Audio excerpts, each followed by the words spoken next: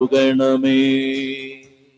Hallelujah, hallelujah, ഉച്ചത്തിൽ hallelujah, hallelujah, hallelujah, hallelujah, hallelujah. Hallelujah. ശക്തമായ ജ്ഞാനം ഒന്ന് നിറയാൻ ആഗ്രഹിച്ച് നമ്മൾ ഒരുമിച്ച് പ്രാർത്ഥിക്കാൻ പോവുകയാണ്. നമുക്ക് ജ്ഞാനത്തിന്റെ ഒരു വലിയ കൃപ തുറന്നു കിട്ടണം. ദൈവിക രഹസ്യങ്ങൾ ഗ്രഹിക്കാൻ പറ്റണം. കർത്താവിൻ്റെ ആത്മാവിൻ്റെ സ്വരം കേൾക്കാൻ പറ്റണം. അതിനുവേണ്ടി ആഗ്രഹിച്ച് നമുക്കൊരു വചനം ഏറ്റു പറയാം. ജ്ഞാനം എത്ര പേർക്ക് വേണം? എല്ലാവർക്കും വേണോ? എല്ലാവർക്കും വേണമെങ്കിൽ എല്ലാവരും ഉച്ചത്തിൽ പറയണം. ജ്ഞാനത്തിന്റെ പുസ്തകം 9-ാം അധ്യായം 10-ാം വാക്യം എടുത്തേ. ജ്ഞാനം 9-ാം അധ്യായം 10-ാം വാക്യം. ജ്ഞാനത്തിന്റെ പുസ്തകം 9-ാം അധ്യായം 10-ാം വാക്യം ഞാൻ പറഞ്ഞു തരാം. നിങ്ങൾ എൻ്റെ പിന്നാലെ ഏറ്റു പറയണം. വിശുദ്ധ സ്വർഗത്തിൽ നിന്ന്, വിശുദ്ധ സ്വർഗത്തിൽ നിന്ന്, അങ്ങയുടെ മഹത്വത്തിന്റെ സിംഹാസനത്തിൽ നിന്ന്, അങ്ങയുടെ മഹത്വത്തിന്റെ സിംഹാസനത്തിൽ നിന്ന് ജ്ഞാനത്തെ അയച്ചു തരണമേ. ജ്ഞാനത്തെ അയച്ചു തരണമേ. ജ്ഞാനം എന്നോടൊത്ത് വസിക്കുകയും, ജ്ഞാനം എന്നോടൊത്ത് വസിക്കുകയും, അധ്വാനിക്കുകയും ചെയ്യട്ടെ. അധ്വാനിക്കുകയും ചെയ്യട്ടെ. അങ്ങനെ അങ്ങനെ അങ്ങയുടെ ഹിതം, അങ്ങയുടെ ഹിതം ഞാൻ മനസ്സിലാക്കട്ടെ. ഞാൻ മനസ്സിലാക്കട്ടെ. ഇതാണ് പ്രാർത്ഥന. വിശുദ്ധ സ്വർഗത്തിൽ നിന്ന്, അങ്ങയുടെ ഉന്നത സിംഹാസനത്തിൽ നിന്ന്, അങ്ങയുടെ മഹത്വത്തിന്റെ സിംഹാസനത്തിൽ നിന്ന് എനിക്ക് ജ്ഞാനത്തെ അയച്ചു തരണമേ. ഇതാണ് പ്രാർത്ഥന. യാക്കോബ് ശ്ലീഹായുടെ ലേഖനത്തിൽ എടുക്കണ്ട 1-ാമത്തെ അധ്യായത്തിൽ അപ്പോസ്തലൻ പറയുകയാണ്, നിങ്ങളിൽ ജ്ഞാനം കുറവുള്ളവൻ വിഷമിച്ചിരിക്കട്ടെ, നിരാശപ്പെട്ടിരിക്കട്ടെ. ആണോ? നിങ്ങളിൽ ജ്ഞാനം കുറവുള്ളവൻ കർത്താവിനോട് ചോദിക്കട്ടെ. അതാണ് വചനം. നിങ്ങളിൽ ജ്ഞാനം കുറവുള്ളവൻ കർത്താവിനോട് ചോദിക്കട്ടെ. സംശയിക്കാതെ വിശ്വാസത്തോടെ വേണം ചോദിക്കാൻ. അങ്ങനെ ചോദിക്കുന്നവർക്ക് ഉദാരമായി അവിടുന്ന് ജ്ഞാനം വാരി വിതറും. നിങ്ങളിത് വിശ്വസിക്കുന്നോ? ജ്ഞാനം വേണം. ജ്ഞാനമുണ്ടെങ്കിലേ ദൈവത്തിന്റെ ഹിതം മനസ്സിലാക്കാൻ പറ്റൂ. ജ്ഞാനമുണ്ടെങ്കിലേ ജീവിതം വിജയത്തിലെത്തൂ. ഉദാഹരണത്തിന്, വലിയ കടബാധ്യതയിലെത്തിയ ഒരാളുടെ ജീവിതം എടുക്കുക. പറയല്ല, ഒരു വാസ്തവം പറയുകയാണ്. വലിയ കടബാധ്യതയിലെത്തിയ ഒരാളുടെ ജീവിതം എടുക്കുക. എന്തുകൊണ്ട് കടബാധ്യതയിലായി? എന്തുകൊണ്ട് കടബാധ്യതയിലായെന്ന് ചോദിച്ചാൽ, ആ വ്യക്തി വിചാരിച്ചു, ഞാൻ ഇങ്ങനെ ചെയ്താൽ എനിക്ക് കുറെ സാമ്പത്തിക മെച്ചം ഉണ്ടാവും. പക്ഷെ ആ വ്യക്തി വിചാരിച്ചതുപോലെ സാമ്പത്തിക നേട്ടം ഉണ്ടായില്ല. ഇപ്പോ 10 ലക്ഷം രൂപ ലോൺ എടുത്ത് ഞാൻ ഇത് ചെയ്യാം, അപ്പോൾ എനിക്ക് 20 ലക്ഷം രൂപ കിട്ടും. അങ്ങനെ വിചാരിച്ച് 10 ലക്ഷം രൂപ ലോൺ എടുത്തു. 20 ലക്ഷം കിട്ടിയില്ലെന്ന് മാത്രമല്ല, ആ 10 ലക്ഷം നഷ്ടത്തിലാവുകയും ചെയ്തു. അപ്പോൾ വലിയ കടമായി. ഉദാഹരണം. അപ്പോൾ ഒരു വ്യക്തിക്ക്, ഞാൻ ഈ പറഞ്ഞ വ്യക്തിക്ക് കടബാധ്യത ആയത് എന്തുകൊണ്ടാണ്? അദ്ദേഹം വിചാരിച്ചതുപോലെ ജീവിതം മുന്നോട്ട് പോകാത്തത് കൊണ്ടാണ്. അദ്ദേഹത്തിന്റെ തീരുമാനം ശരിയായില്ല. ശരിയായ തീരുമാനം കൃത്യസമയത്ത് എടുക്കാൻ കഴിഞ്ഞില്ല. ശ്രദ്ധിക്കുന്നുണ്ടോ? ശരിയായ തീരുമാനം എടുക്കാൻ കഴിഞ്ഞില്ല. ഇതാണ് ആ കടബാധ്യതയുടെ കാരണം. ജീവിതത്തിലെ തീരുമാനങ്ങൾ തെറ്റിപ്പോകുന്നതാണ് പരാജയങ്ങളുടെ കാരണം. ചൊല്ലി പറഞ്ഞേ ഹല്ലേലൂയാ, ഹല്ലേലൂയാ. എല്ലാവർക്കും എന്നെ കേൾക്കാൻ പറ്റുന്നുണ്ടോ? ഉണ്ടോ? പുറകിലൊക്കെ കേൾക്കാൻ പറ്റുന്നുണ്ടോ? ഉണ്ട്. ചൊല്ലി പറഞ്ഞേ ഹല്ലേലൂയാ, ഹല്ലേലൂയാ, ഹല്ലേലൂയാ, ഹല്ലേലൂയാ. അപ്പോൾ ഒരു പ്രത്യേക സാഹചര്യത്തിൽ എടുത്ത തീരുമാനം തെറ്റിപ്പോയി. അപ്പോൾ ആ തീരുമാനം ശരിയായിട്ട് എടുക്കാൻ പറ്റിയില്ല. ആ തീരുമാനം ജ്ഞാനത്തോടെ എടുക്കാൻ പറ്റിയില്ല. എടുത്ത തീരുമാനം തെറ്റിപ്പോയി. അപ്പോൾ ആ വ്യക്തിക്ക് ജ്ഞാനം കിട്ടിയാൽ, ജ്ഞാനം ആ വ്യക്തിയിൽ നിറഞ്ഞാൽ ഇനി എടുക്കുന്ന തീരുമാനങ്ങൾ തെറ്റില്ല. മാത്രമല്ല, ഒരു വ്യക്തിക്ക് ജ്ഞാനം കിട്ടിയാൽ ആ വ്യക്തിക്ക് ഇനിയും ജീവിതത്തിൽ വന്നുപോയ പരാജയങ്ങളെ നേരിടാനുള്ള ജ്ഞാനം കൂടി അതിൽ നിന്ന് കിട്ടും. അപ്പൊ അങ്ങനെ വരുമ്പോ ഒരു വ്യക്തിക്ക് കടബാധ്യതയിൽ നിന്ന് രക്ഷപ്പെടണമെങ്കിൽ ജ്ഞാനം വേണം. ഇനിയും കടബാധ്യതയിൽ ചെന്ന് പെടാതിരിക്കണമെങ്കിൽ ജ്ഞാനം വേണം. അപ്പോൾ ജ്ഞാനമില്ലെങ്കിൽ ജീവിതം പരാജയത്തിലാവും. അപ്പൊ ഇതാണ് നമ്മുടെ അവസ്ഥ. അതുകൊണ്ട് ഒരിക്കൽ കൂടി ഉച്ചത്തിൽ ഏറ്റുപറയാം. വിശുദ്ധ സ്വർഗത്തിൽ നിന്ന്, വിശുദ്ധ സ്വർഗത്തിൽ നിന്ന്, അങ്ങയുടെ മഹത്വത്തിന്റെ സിംഹാസനത്തിൽ നിന്ന്, കൃപാസനത്തിൽ നിന്ന് ജ്ഞാനത്തെ അയച്ചു തരണമേ. ജ്ഞാനത്തെ അയച്ചു തരണമേ. വിശുദ്ധ സ്വർഗത്തിൽ നിന്ന് അങ്ങയുടെ മഹത്വത്തിന്റെ സിംഹാസനത്തിൽ നിന്ന് ജ്ഞാനത്തെ അയച്ചു തരണമേ. ഒരിക്കൽ കൂടി ആഗ്രഹത്തോടെ ഉച്ചത്തിൽ വിശുദ്ധ സ്വർഗത്തിൽ നിന്ന് അങ്ങയുടെ മഹത്വത്തിന്റെ സിംഹാസനത്തിൽ നിന്ന് എനിക്ക് ജ്ഞാനത്തെ അയച്ചു തരണമേ. ഹല്ലേലൂയാ ഹല്ലേലൂയാ ഹല്ലേലൂയാ ഹല്ലേലൂയാ ഹല്ലേലൂയാ ഹല്ലേലൂയാ ഹല്ലേലൂയാ ഹല്ലേലൂയാ ഹല്ലേലൂയാ ഹല്ലേലൂയാ. നമുക്ക് എല്ലാവർക്കും എഴുന്നേറ്റ് നിൽക്കാം. ശക്തമായിട്ട് ദൈവത്തെ സ്തുതിച്ച് ആരാധിച്ച് മഹത്വപ്പെടുത്താൻ പോവുകയാണ്. ഇന്ന് രാത്രിയിൽ വലിയ ജ്ഞാനം ദൈവം തരണം, വലിയ ശക്തി നിറയണം. ഞാൻ ഇന്നലെ പറഞ്ഞതുപോലെ മഹത്വത്തിന്റെ ആ മേഘ സാന്നിധ്യം ആലയം മുഴുവൻ ഇറങ്ങി വരണം. അതുകൊണ്ട് വചനം കൊണ്ട് നിറയപ്പെട്ടാൽ ദൈവത്തിന്റെ സാന്നിധ്യം തന്നെ വന്ന് നിറയും.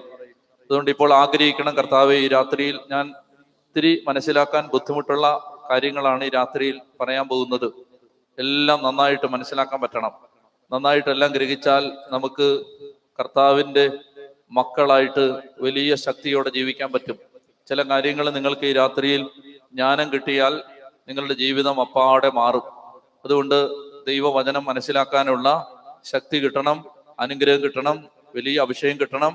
എല്ലാ കാര്യങ്ങളെയും സമർപ്പിക്കാം. നമ്മൾ ഉപയോഗിക്കുന്ന ഉപകരണങ്ങളെ, ഇവിടെയുള്ള ക്രമീകരണങ്ങളെ, ശുശ്രൂഷകളെ എല്ലാം സമർപ്പിച്ച് 2 കരങ്ങൾ സ്വർഗത്തിലേക്ക് ഉയർത്ത് ശക്തിയോടെ സ്തുതിച്ച് പ്രാർത്ഥിക്കും. അതിനെ തുറന്ന് സ്തുതിക്കട്ടെ. Hallelujah hallelujah hallelujah hallelujah hallelujah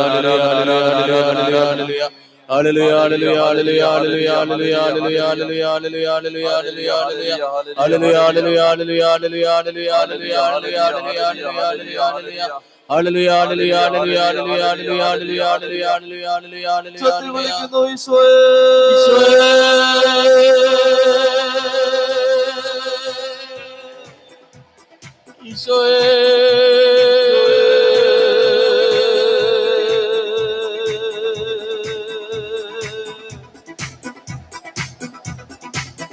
കരങ്ങളടിച്ച്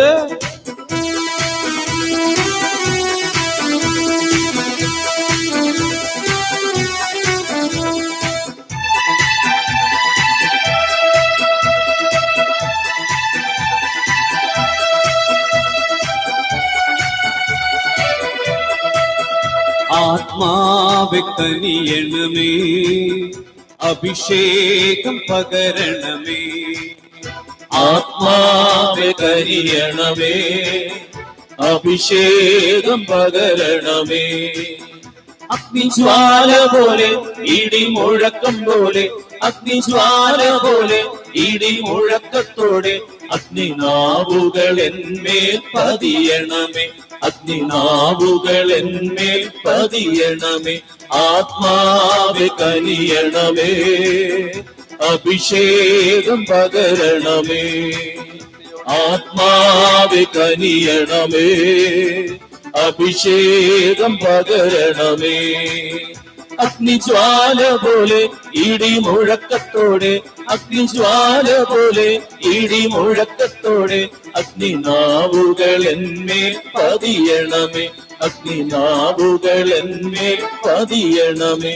ആത്മാവെ കനിയണമേ, അഭിഷേകം പകരണമേ. ആത്മാവെ കനിയണമേ, അഭിഷേകം പകരണമേ.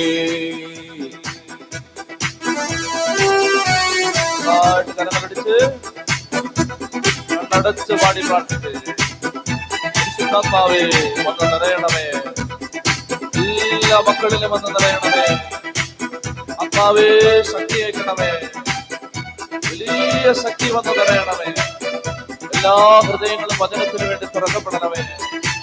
പരിശുദ്ധാത്മാവേ ശക്തി അയക്കണമേ. ശക്തിയോടെ കരങ്ങളടിച്ച്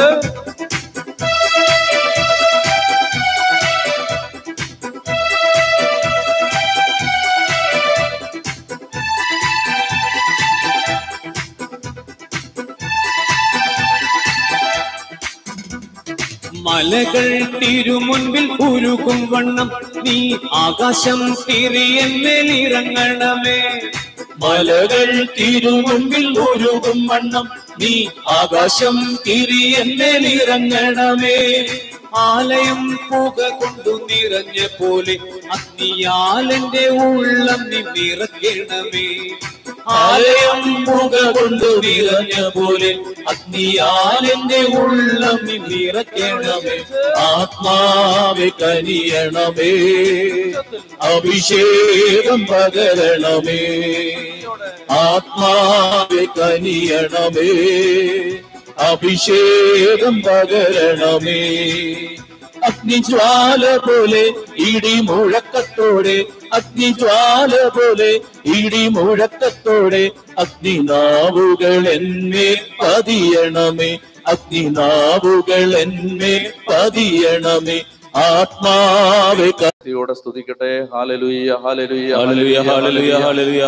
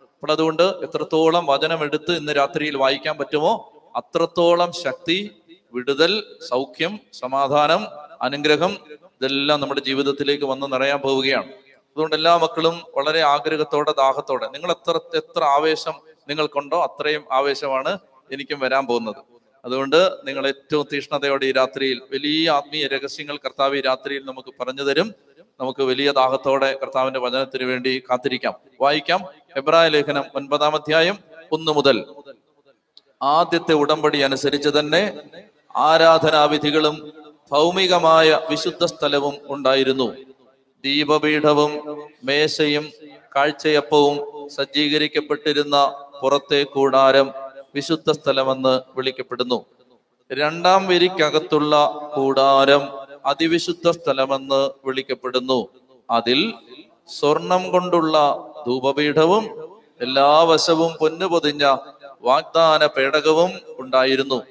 മന്ന വെച്ചിരുന്ന സ്വർണ കലശവും അഹരോന്റെ തളിർത്ത വടിയും ഉടമ്പടിയുടെ ഫലകങ്ങളും അതിൽ സൂക്ഷിച്ചിരുന്നു.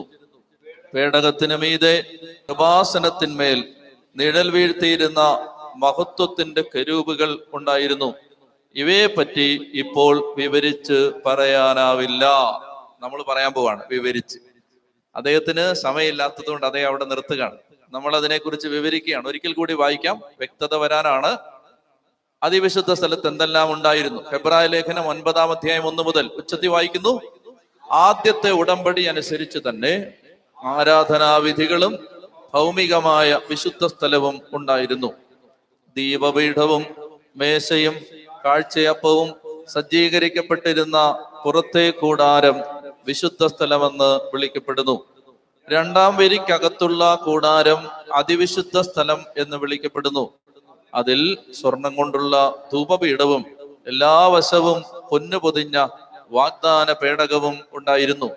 മന്ന വെച്ചിരുന്ന സ്വർണ കലശവും അഹരോന്റെ തളിർത്ത വടിയും ഉടമ്പടിയുടെ ഫലകങ്ങളും അതിൽ സൂക്ഷിച്ചിരുന്നു. പേടകത്തിന് മീതെ കൃപാസനത്തിന്മേൽ നിഴൽ വീഴ്ത്തിയിരുന്ന മഹത്വത്തിന്റെ കെരൂബുകൾ ഉണ്ടായിരുന്നു. ഇവയെപ്പറ്റി ഇപ്പോൾ വിവരിച്ച് പറയാനാവില്ല. ശ്രദ്ധിക്കുക, അതിവിശുദ്ധ സ്ഥലം. അതിവിശുദ്ധ സ്ഥലത്ത് വാഗ്ദാന പേടകം, എല്ലാ വശത്തും പൊന്നു പൊതിഞ്ഞ വാഗ്ദാന പേടകം.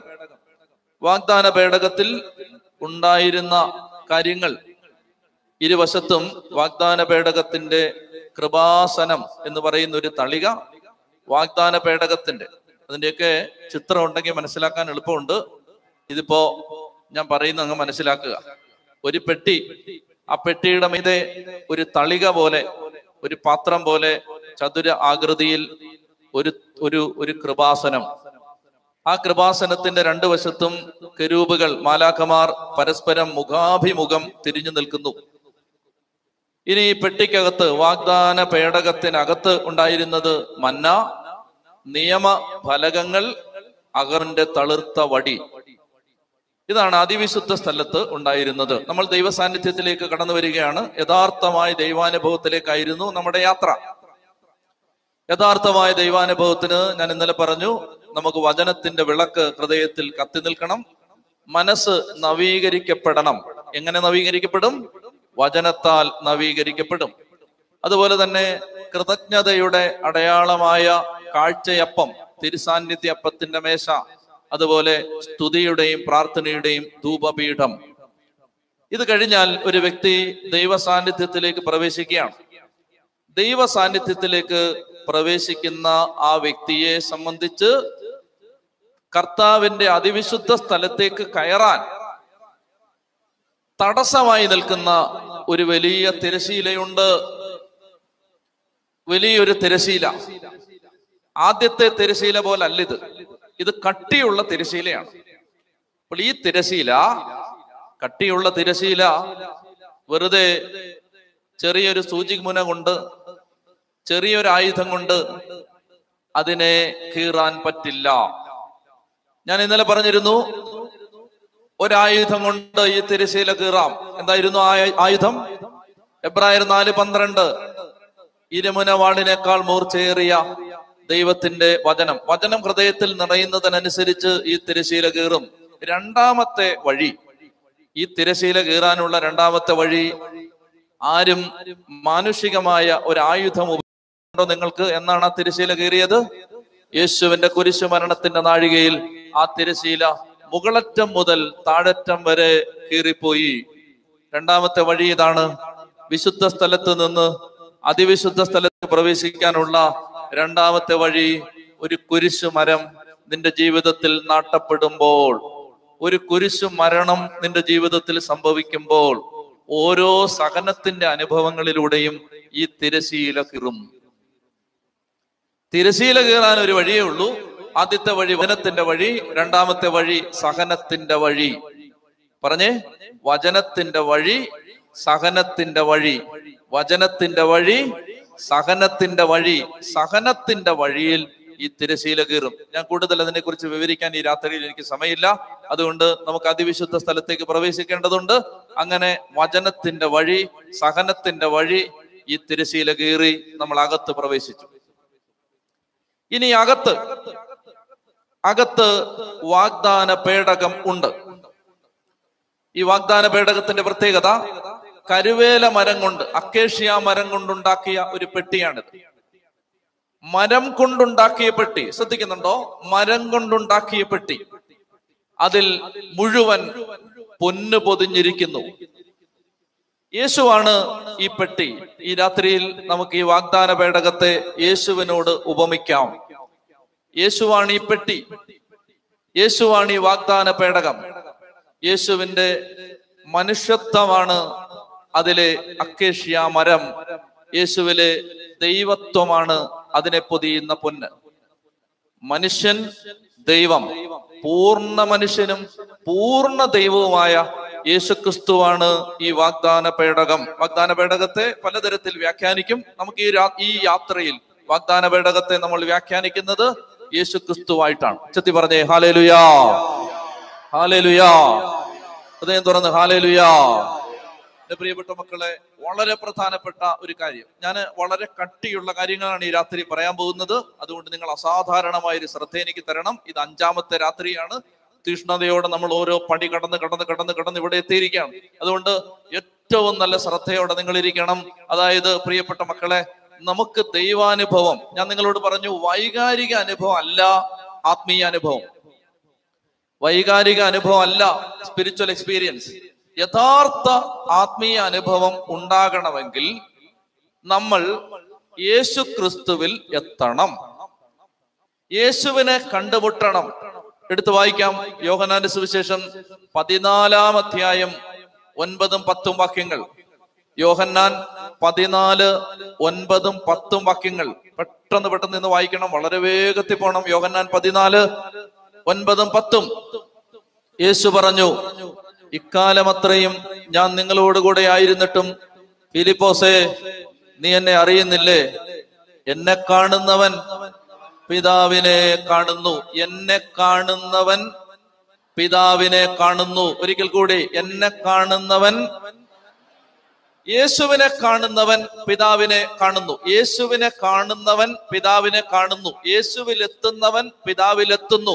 യേശുവിനെ അനുഭവിക്കുന്നവൻ പിതാവിനെ അനുഭവിക്കുന്നു.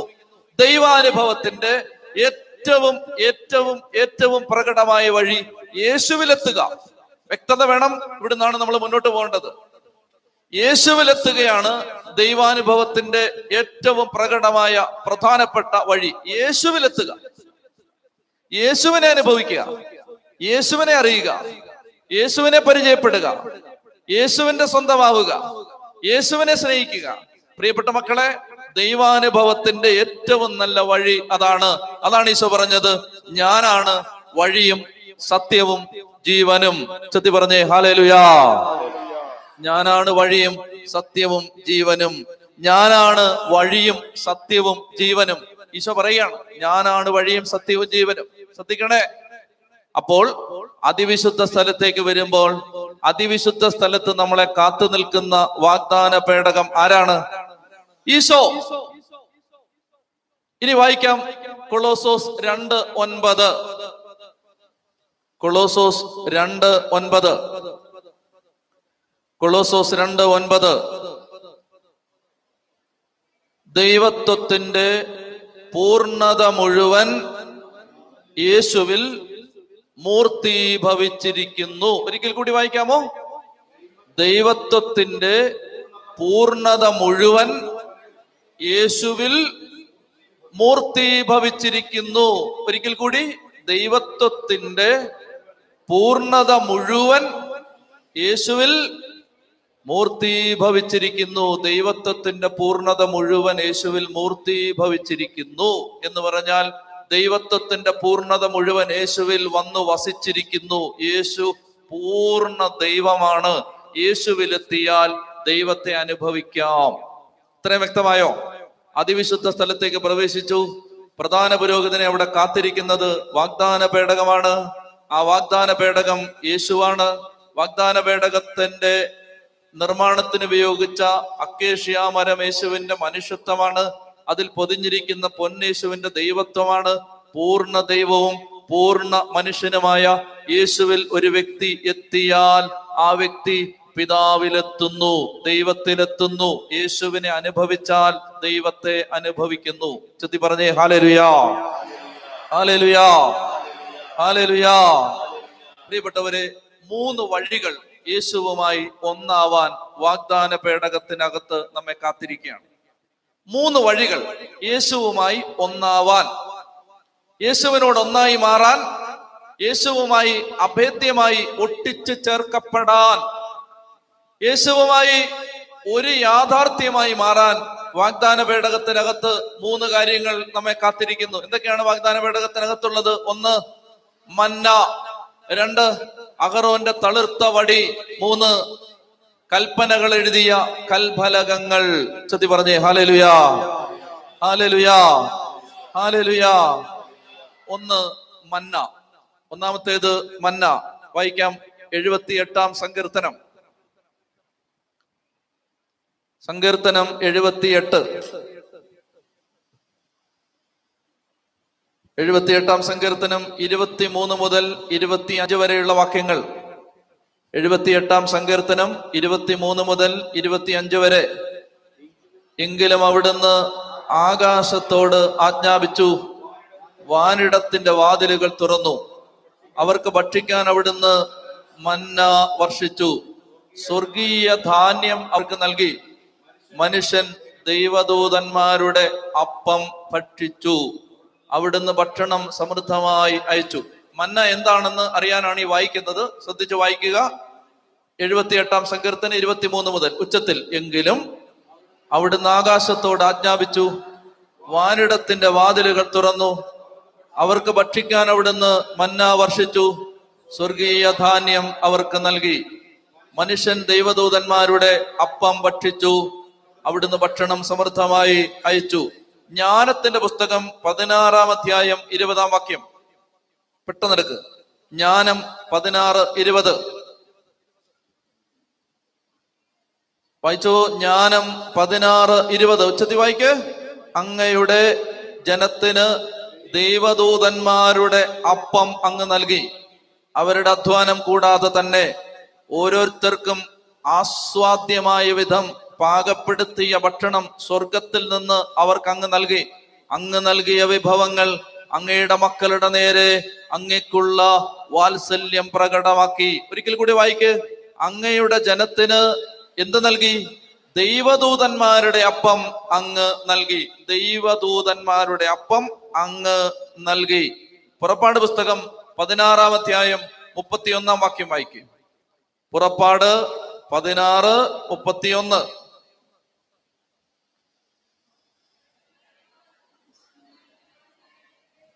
വായിച്ചോ. ഇസ്രായേൽക്കാർ അതിന് മന്ന എന്ന പേര് നൽകി. അത് കൊത്തമ്പാലരി പോലെ ഇരുന്നു, വെളുത്തതും തേൻ ചേർത്ത അപ്പത്തിന്റെ രുചിയുള്ളതും. ഞാനിത് വ്യാഖ്യാനിക്കാം. നമുക്ക് 3-4 വചനം വായിച്ചിട്ട് വ്യാഖ്യാനിക്കാം. ഇപ്പൊ ഒന്നുകൂടെ വായിച്ചത്. കർത്താവ് മോശയോട് പറഞ്ഞു, ഇസ്രായേൽ ജനത്തിന്, ഇസ്രായേൽക്കാർ അതിന് മന്ന എന്ന പേര് നൽകി. അത് കൊത്തമ്പാലരി പോലെ ഇരുന്നു, വെളുത്തതും തേൻ ചേർന്ന അപ്പത്തിന്റെ രുചിയുള്ളതുമായിരുന്നു. 35 വാക്യം വായിക്ക്. ഇസ്രായേൽക്കാർ മനുഷ്യവാസമുള്ള സ്ഥലത്തെത്തുന്നത് വരെ 40 വർഷത്തേക്ക് മന്ന ഭക്ഷിച്ചു. കാനാൻ ദേശത്തിന്റെ അതിർത്തിയിൽ എത്തുന്നത് വരെ മന്നായാണ് അവർ ഭക്ഷിച്ചത്. ജോഷുവയുടെ പുസ്തകം 5 അധ്യായം 10 മുതൽ 12 വരെ. ജോഷുവ 5:10 മുതൽ 12 വരെ. ഇസ്രായേൽ ജനം ഒന്നുകൂടെ വായിച്ചേ. ഇസ്രായേൽ ജനം ജെറീക്കോ സമതലത്തിലെ ഗിൽഗാലിൽ താവളമടിച്ചു. ആ മാസം 14 ദിവസം വൈകുന്നേരം അവർ അവിടെ പെസഹ ആഘോഷിച്ചു. പിറ്റേ ദിവസം അവർ ആ ദേശത്തെ വിളവിൽ നിന്നുണ്ടാക്കിയ പുളിപ്പില്ലാത്ത അപ്പവും വറുത്ത ഗോതമ്പും ഭക്ഷിച്ചു. പിറ്റേന്നു മുതൽ മന്ന വർഷിക്കാതെയായി. ഇസ്രായേൽ ജനത്തിന് പിന്നീട് മന്ന ലഭിച്ചില്ല. അവർ ആ വർഷം മുതൽ കാനാൻ ദേശത്തെ ഫലങ്ങൾ കൊണ്ട് ഉപജീവനം നടത്തി. ഇനി എന്നെ ശ്രദ്ധിക്കുക. മന്ന. നമ്മൾ ഈ വായിച്ച വചനഭാഗത്ത് നിന്ന് ഏതാണ്ട് 6 കാര്യങ്ങൾ മന്നയെ കുറിച്ച് ദൈവവചനം നമുക്ക് പറഞ്ഞു തന്നു. എന്നെ ശ്രദ്ധിച്ചിരിക്കുക. ഒന്നാമത്തേത്, ഇത് സ്വർഗീയ ധാന്യമാണ്. സ്വർഗീയ ധാന്യം, സ്വർഗത്തിന്റെ അപ്പം. ഒന്ന് സ്വർഗത്തിന്റെ അപ്പം. രണ്ടാമത്തേത് ദൈവദൂതന്മാരുടെ അപ്പം. ദൈവദൂതന്മാരുടെ അപ്പം രണ്ടാമത്തേത്. മൂന്നാമത്തേത്, ഈ അപ്പം വാഗ്ദാന പേടകത്തിനകത്ത് അതിവിശുദ്ധ സ്ഥലത്ത് സൂക്ഷിച്ചു വച്ചിരുന്നത് കൊണ്ട് പരിശുദ്ധമായ അപ്പം. അതിവിശുദ്ധ സ്ഥലത്ത്, വെളിയിലല്ല, മുറ്റത്തല്ല, വിശുദ്ധ സ്ഥലത്തല്ല, അതിവിശുദ്ധ സ്ഥലത്ത് സൂക്ഷിച്ചു വച്ചിരുന്നത് കൊണ്ട് അതീവ പരിശുദ്ധമായ അപ്പം. ഒന്ന് സ്വർഗീയ ധാന്യം, 2 ദൈവദൂതന്മാരുടെ അപ്പം, 3 സൂക്ഷിച്ചു വെച്ചത് അതിവിശുദ്ധ സ്ഥലത്തായതുകൊണ്ട് പരിശുദ്ധമായ അപ്പം. 4 ഈ അപ്പത്തിന് എന്തിന്റെ രുചിയായിരുന്നു? തേൻ ചേർത്ത അപ്പത്തിന്റെ രുചിയായിരുന്നു. തേൻ ചേർത്ത അപ്പത്തിന്റെ രുചി. ഈ ജനം യാത്ര ചെയ്തിരുന്നത് എങ്ങോട്ടാണ്? കാനാൻ ദേശത്തേക്ക്. കാനാൻ ദേശത്തെ കുറിച്ച് ദൈവം പറഞ്ഞ ഒരു അലങ്കാര പ്രയോഗം, പാലും തേനും ഒഴുകുന്ന നാട് എന്ന് പറഞ്ഞാൽ ഇവർ എത്തിച്ചേരാൻ പോകുന്ന വാഗ്ദത്ത നാടിന്റെ മുന്നാസ്വാദനമായിരുന്നു ഈ അപ്പം. തേനിന്റെ ടേസ്റ്റ്. എങ്ങോട്ടാ പോകുന്നത്? പാലും തേനും ഒഴുകുന്ന വാഗ്ദത്ത നാട്ടിലേക്ക്. തേനും പാലും ഒഴുകുന്ന വാഗ്ദത്ത നാട്ടിലേക്ക് യാത്ര ചെയ്യുന്ന ഒരു ജനത്തിന് തേനിന്റെ ടേസ്റ്റ് ഉള്ള അപ്പം കൊടുത്തു എന്ന് പറഞ്ഞാൽ എത്തിച്ചേരാൻ പോകുന്ന ഒരു ദേശത്തിന്റെ മുന്നാസ്വാദനമായിരുന്നു ഈ അപ്പം. പിടിയിട്ടുന്നുണ്ടോ? ഓക്കെ. അടുത്തത് തീർത്ഥാടകന്റെ, വാഗ്ദത്ത നാട്ടിലേക്ക് തീർത്ഥാടനം ചെയ്തിരുന്ന വ്യക്തിയുടെ ഭക്ഷണമായിരുന്നു ഈ അപ്പം. പ്രിയപ്പെട്ടവരെ, ഈ അപ്പമാണ് വായിക്കുക. യോഹന്നാന്റെ സുവിശേഷം 6-ാം അധ്യായം 48 മുതൽ 51 വരെ. യോഹന്നാൻ 6:48 മുതൽ 51 വരെ. വേഗം വായിക്കുക. യോഹന്നാൻ 6:48 മുതൽ 51 വരെ. ഞാൻ ജീവന്റെ അപ്പമാണ്. നിങ്ങളുടെ പിതാക്കന്മാർ മരുഭൂമിയിൽ വെച്ച് മന്ന ഭക്ഷിച്ചു, എങ്കിലും അവർ മരിച്ചു. ഇതാകട്ടെ മനുഷ്യൻ ഭക്ഷിക്കുന്നതിന് വേണ്ടി സ്വർഗത്തിൽ നിന്നിറങ്ങിയ അപ്പമാണ്.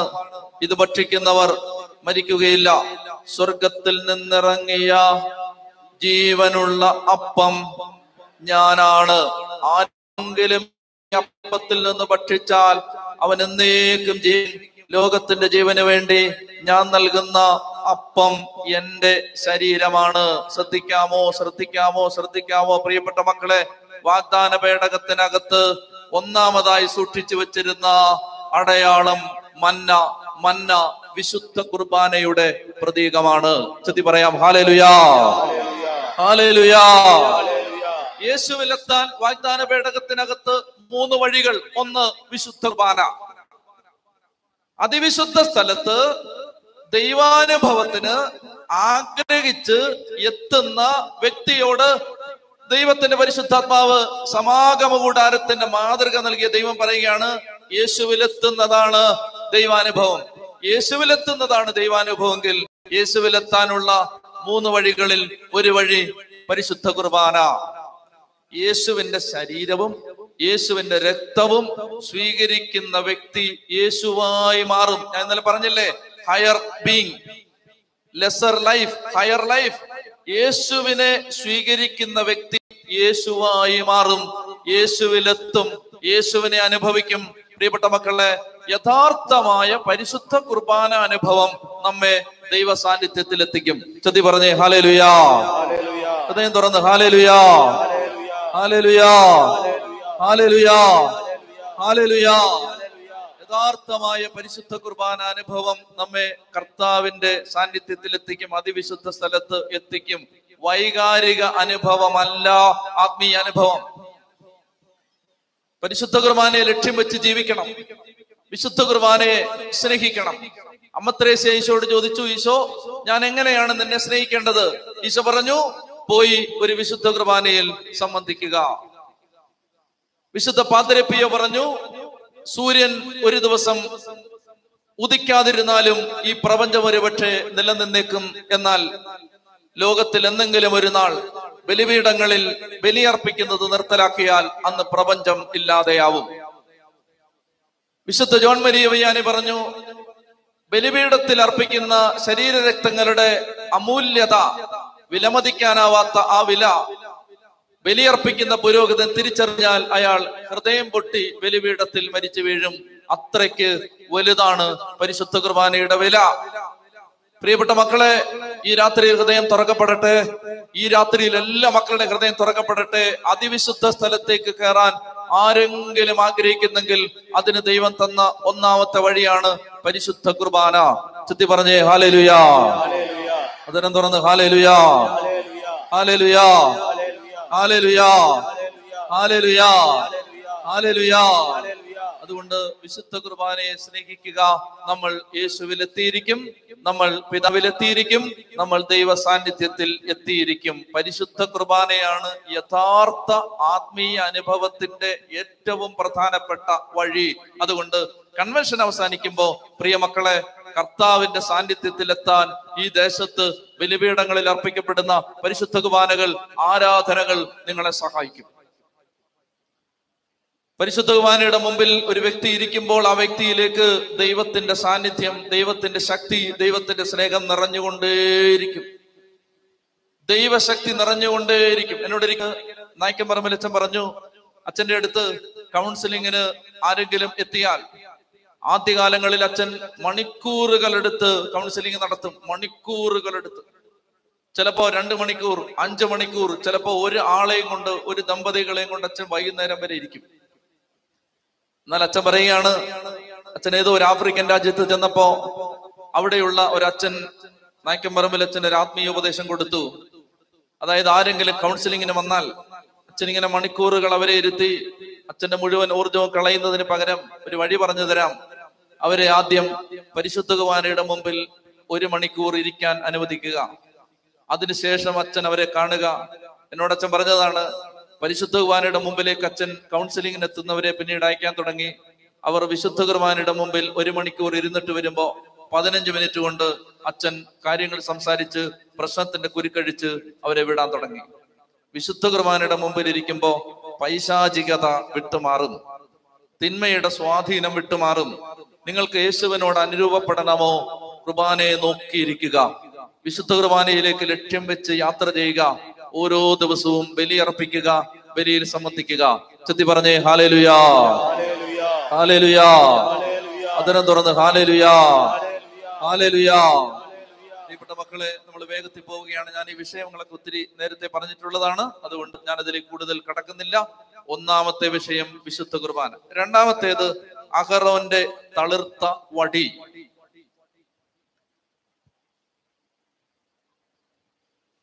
മടുത്തോ നിങ്ങള്? ഞാൻ മടുക്കാൻ പോവാണ്. ഇനി ഞാൻ ഈ രാത്രിയിൽ ക്രിസ്തീയ പൗരോഹിത്യം എന്താണെന്ന് നിങ്ങൾക്ക് പറഞ്ഞു തരാൻ പോവുകയാണ്. ഇത് പറഞ്ഞു തരുമ്പോ ഞാൻ ചിലപ്പോൾ മരിച്ചു വീഴും. അതുപോലെ ചങ്ക് പറഞ്ഞാൽ എനിക്കിത് പറയാൻ പറ്റൂ. പക്ഷെ നിങ്ങൾ ഈ രാത്രിയിൽ ഇത് തിരിച്ചറിഞ്ഞാൽ, സഭയുടെ വില നിങ്ങൾ അറിഞ്ഞാൽ, പൗരോഹിത്യം എന്താണെന്ന് നിങ്ങൾ അറിഞ്ഞാൽ, പ്രിയപ്പെട്ട മക്കളെ, നിങ്ങളുടെ ജീവിതത്തിൽ യേശു അവതരിക്കുന്ന രണ്ടാമത്തെ വഴി തുറക്കപ്പെടും. അഹറോന്റെ തളിർത്ത വടി. എടുക്കാം, സംഖ്യയുടെ പുസ്തകം 17-ാം അധ്യായം. സംഖ്യയുടെ പുസ്തകം 17-ാം അധ്യായം. അവിടെ ഒരു പ്രശ്നം നടക്കുകയാണ്. എല്ലാം വായിക്കാൻ നമുക്ക് സമയമില്ല, ഭാഗം മാത്രം എടുത്ത് തുറന്നു വെക്കുക.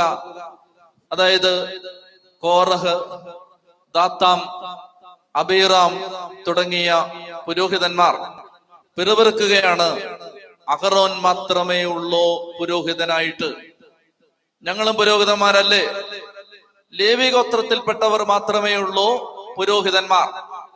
അവരങ്ങനെ കലഹിക്കുന്ന സമയത്ത് വായിക്കാം, സംഖ്യ 17:1.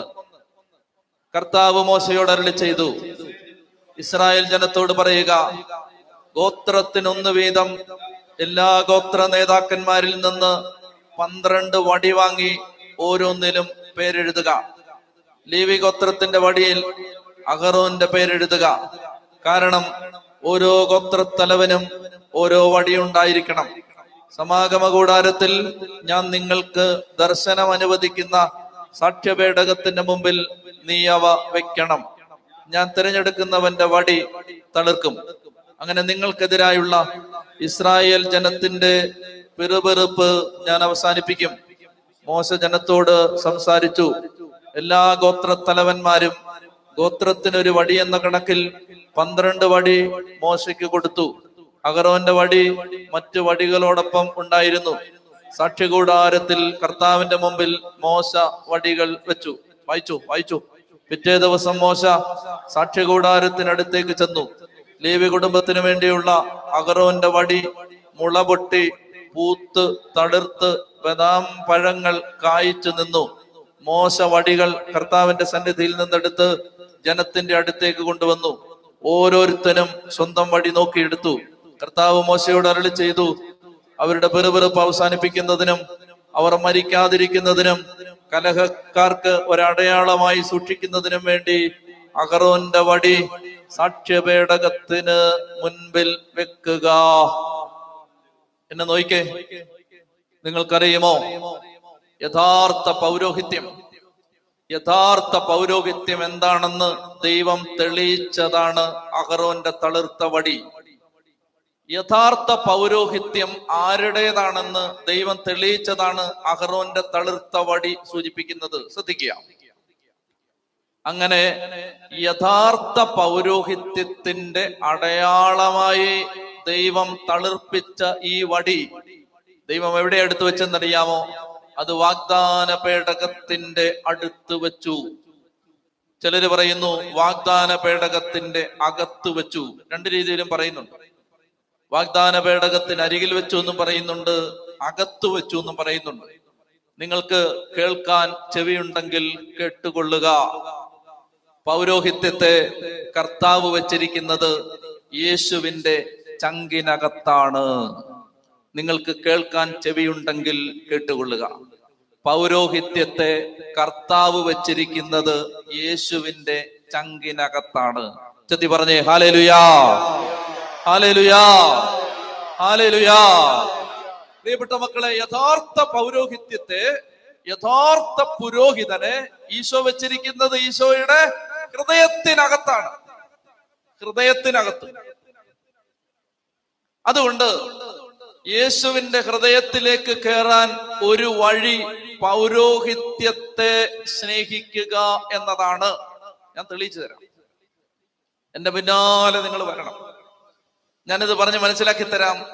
പുരോഹിതരെ സ്നേഹിക്കുക, പൗരോഹിത്യത്തെ സ്നേഹിക്കുക. ഇത് അതിവിശുദ്ധ സ്ഥലത്താണ് ഈശോ വെച്ചിരിക്കുന്നത്. ദൈവം വെച്ചിരിക്കുന്നത് അഹരോന്റെ തളിർത്ത വടി വെച്ചത് മുറ്റത്തിട്ടേക്കാൻ പറഞ്ഞില്ല, വിശുദ്ധ സ്ഥലത്ത് വെച്ചേക്കാൻ പറഞ്ഞില്ല. നിങ്ങൾ ഓർക്കണം, ബലിയർപ്പിക്കുന്ന ബലിപീഠം കിടക്കുന്നത് വെളിയിലാണ്. നിങ്ങൾ ഓർക്കണം, ധൂപപീഠം കിടക്കുന്നതും കാഴ്ചയപ്പം ഇരിക്കുന്നതും 7 കാലുള്ള വിളക്ക് നിൽക്കുന്നതും വിശുദ്ധ സ്ഥലത്താണ്. പക്ഷെ പൗരോഹിത്യം ഇരിക്കുന്നത് എവിടാണ്? അതിവിശുദ്ധ സ്ഥലത്ത്. ചെത്തി പറഞ്ഞേ ഹല്ലേലൂയാ, ഹല്ലേലൂയാ, ഹല്ലേലൂയാ. ഇനി എന്നെ ശ്രദ്ധിക്കുക പ്രിയപ്പെട്ട മക്കളെ. യഥാർത്ഥ പൗരോഹിത്യം, ബൈബിളിലെ ആദ്യത്തെ പൗരോഹിത്യം മൽക്കീസദേക്കിന്റെ ക്രമപ്രകാരമുള്ള പൗരോഹിത്യമാണ്. മൽക്കീസദേക്കിന്റെ ക്രമപ്രകാരമുള്ള പൗരോഹിത്യം എടുക്കാമോ? ഉൽപ്പത്തി പുസ്തകം 14-ാം അധ്യായം. ആദ്യത്തെ പൗരോഹിത്യം അഹരോന്റെ പൗരോഹിത്യം അല്ല. ആദ്യത്തെ പൗരോഹിത്യം ആരുടെ പൗരോഹിത്യമാണ്? മൽക്കീസദേക്കിന്റെ പൗരോഹിത്യമാണ്. ഉൽപ്പത്തി പുസ്തകം 14-ാം അധ്യായം എടുത്തോ. ഉൽപ്പത്തി പുസ്തകം 14-ാം അധ്യായത്തിൽ പശ്ചാത്തലം ഇതാണ്. എന്നെ ശ്രദ്ധിക്കൂ. പശ്ചാത്തലം ഇതാണ്. ലോത്തിനെ അന്യരാജാക്കന്മാർ, ശത്രു രാജാക്കന്മാർ വന്ന് പിടിച്ചുകൊണ്ടുപോയി. അബ്രാമിനോട് ആളുകൾ വന്ന് പറഞ്ഞു, അബ്രാമേ, നിന്റെ സഹോദരപുത്രനായ ലോത്തിനെ ശത്രു രാജ്യങ്ങൾ വന്ന് പിടിച്ചുകൊണ്ടുപോയി, രാജാക്കന്മാർ പിടിച്ചുകൊണ്ടുപോയി. തന്റെ വീട്ടിൽ വളർന്നു വന്ന, പയറ്റി തെളിഞ്ഞ അനേകം ആളുകളുമായി, 318 പേരുമായി അബ്രാം പോയി ഈ രാജാക്കന്മാരോട് യുദ്ധം ചെയ്ത് ലോത്തിനെ തിരിച്ചു കൊണ്ടുവരികയാണ്. അങ്ങനെ ലോത്തുമായി തിരിച്ചു വരുമ്പോൾ രാജാക്കന്മാരെ തോൽപ്പിച്ച് മടങ്ങി വന്ന അബ്രാമിനെ എതിരേൽക്കാൻ വായിക്കാം വാക്യം 18, ഉൽപ്പത്തി 14:18. സാലേം രാജാവായ മൽക്കീസദേക്ക് അപ്പവും വീഞ്ഞും കൊണ്ടുവന്നു. അത്യുന്നതനായ ദൈവത്തിന്റെ പുരോഹിതനായിരുന്നു അവൻ. എടുക്കാം എബ്രായ ലേഖനം 7-ാം അധ്യായം 1 മുതൽ 5 വരെ വാക്യങ്ങൾ. എബ്രായ ലേഖനം 7-ാം അധ്യായം 1 മുതൽ 5 വരെ വാക്യങ്ങൾ. വായിച്ചോ. രാജാക്കന്മാരെ തോൽപ്പിച്ചതിന് ശേഷം മടങ്ങി വന്ന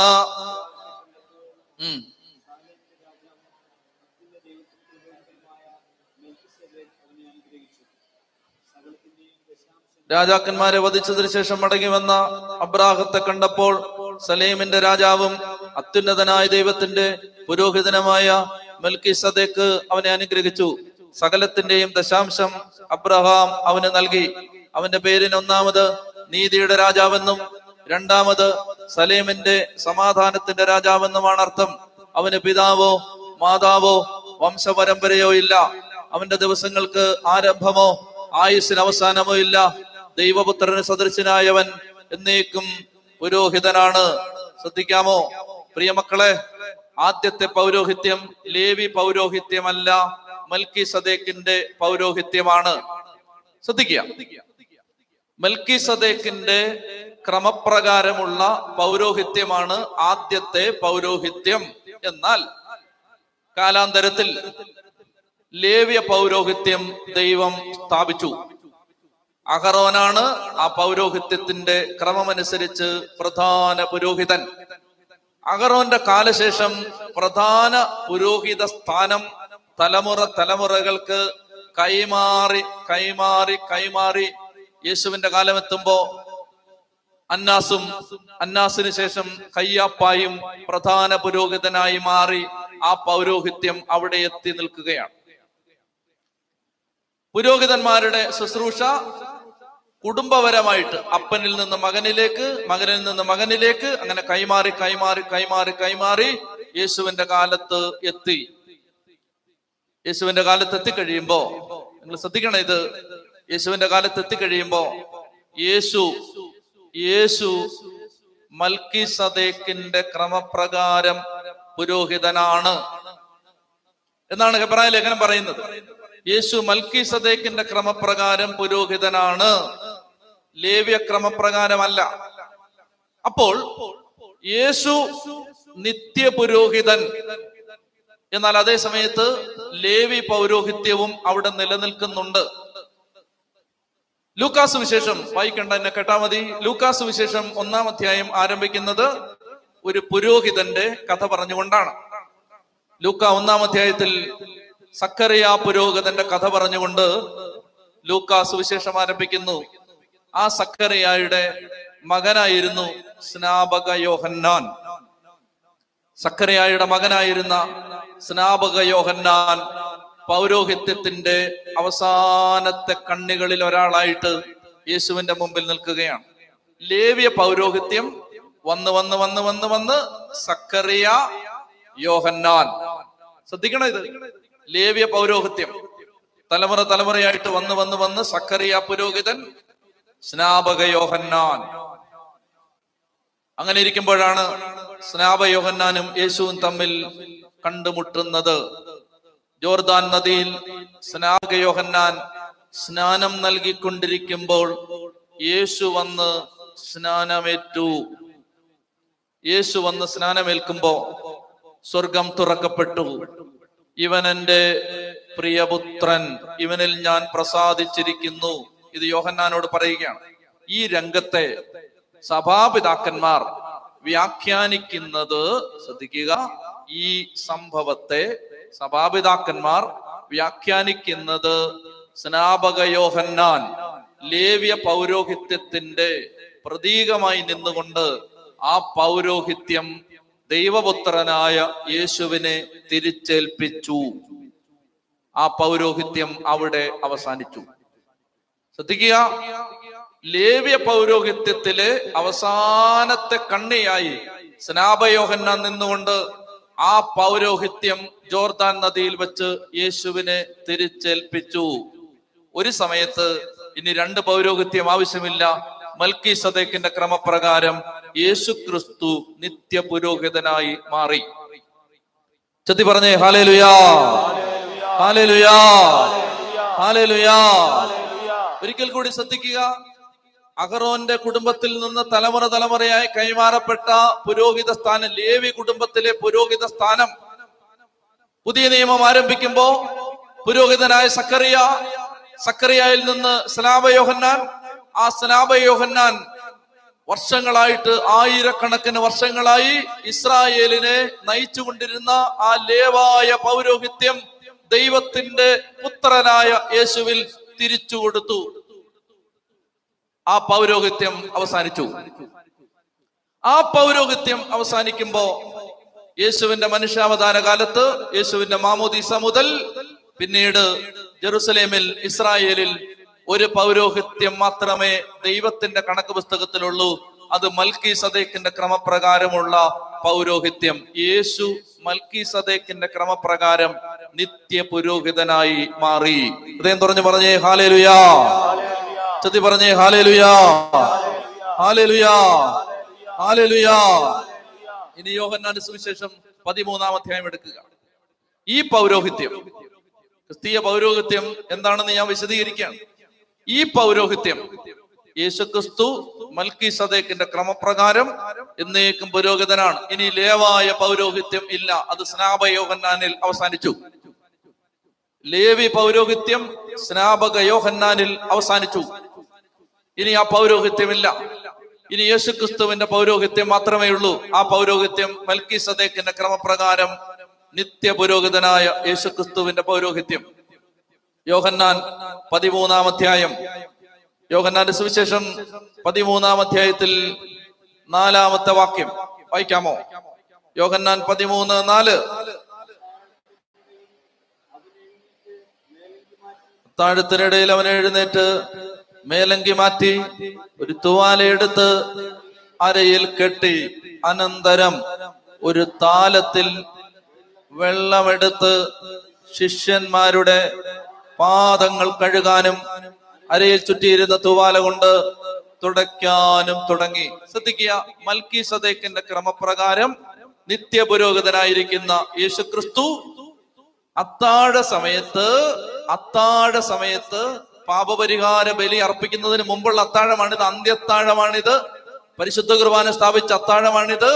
പാപപരിഹാര ബലിയായി കുരിശിൽ അർപ്പിക്കുന്നതിന്റെ തലേന്ന് സന്ധ്യയാണിത്. പാപപരിഹാര കർമ്മം അനുഷ്ഠിക്കുന്നതിന് മുമ്പുള്ള സന്ധ്യയാണിത്. ആ സന്ധ്യയിൽ യേശുക്രിസ്തു താലത്തിൽ വെള്ളമെടുത്ത് ശിഷ്യന്മാരുടെ പാദങ്ങൾ കഴുകാൻ തുടങ്ങി. എടുക്ക് പുറപ്പാട് പുസ്തകം 40-ാം അധ്യായം 12-13 വാക്യങ്ങൾ എടുക്കും. പുറപ്പാട് 40-ാം അധ്യായം 12-13.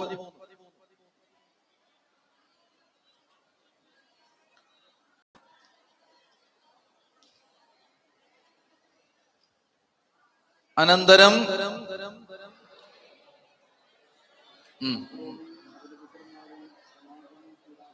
പുറപ്പാട് 40-ാം അധ്യായം 12-13. അനന്തരം അഹറോനെയും അവന്റെ പുത്രന്മാരെയും സമാഗമ കൂടാരത്തിന്റെ വാതിൽക്കൽ കൊണ്ടുവന്ന് വെള്ളം കൊണ്ട് കഴുകണം.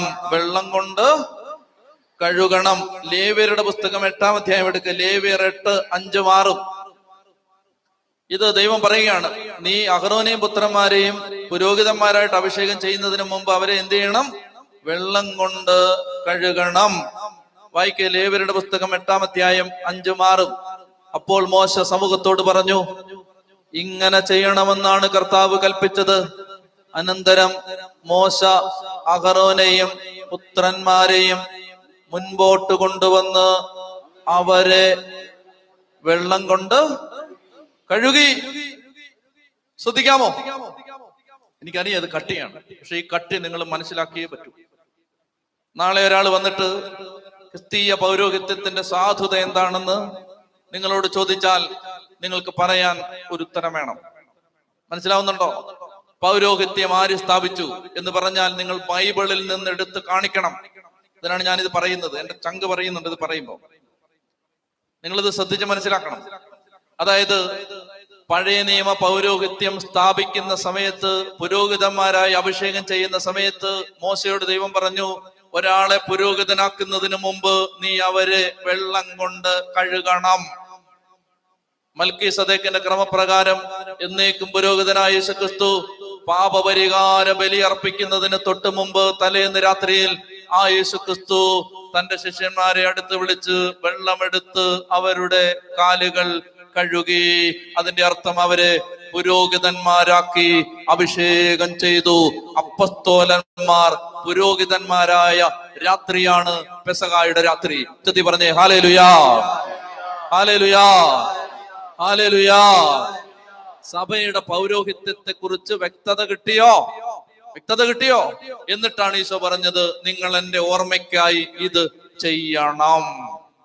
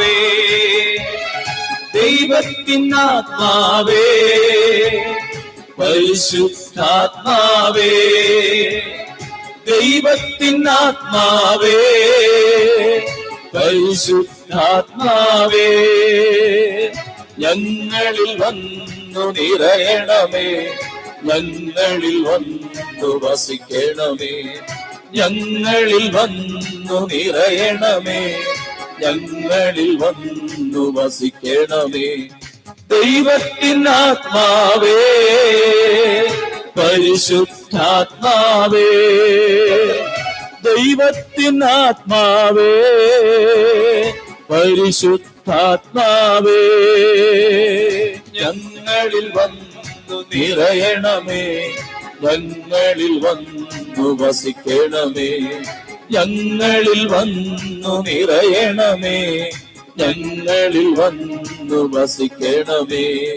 അന്ത്യം വരെയും സാക്ഷികളാകാൻ ഞങ്ങളിൽ വന്നു നിറയണമേ.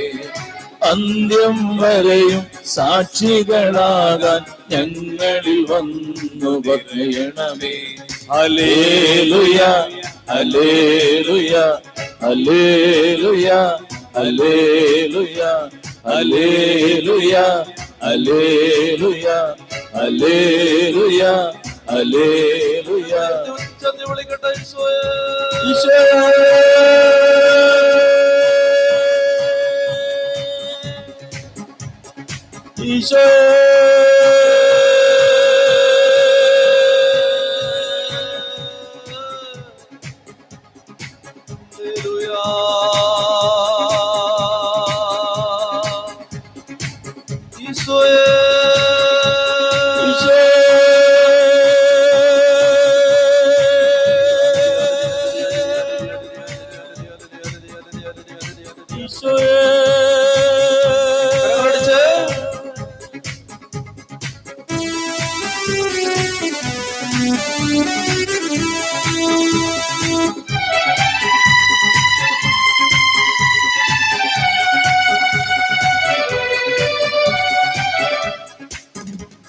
തീ പോലെ ഇറങ്ങണമേ, അഗ്നിനാവായി പതിയണമേ, കൊടുങ്കാറ്റായി വീശണമേ, ആത്മനദിയായി ഒഴുകണമേ.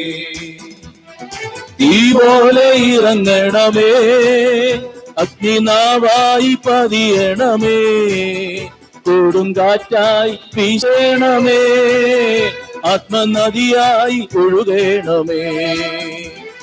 തീ പോലെ ഇറങ്ങണമേ, അഗ്നിനാവായി പതിയണമേ, കൊടുങ്കാറ്റായി വീശണമേ, ആത്മനദിയായി ഒഴുകണമേ.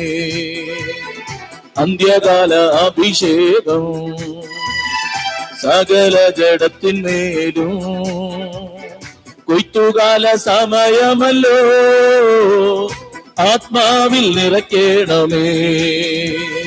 അന്ത്യകാല അഭിഷേകം സകല ജഡത്തിന്മേലും, കൊയ്ത്തുകാല സമയമല്ലോ, ആത്മാവിൽ നിറയ്ക്കണമേ. തീ പോലെ ഇറങ്ങണമേ, അഗ്നിനാവായി പതിയണമേ, കൊടുങ്കാറ്റായി വീശണമേ, ആത്മനദിയായി ഒഴുകണമേ.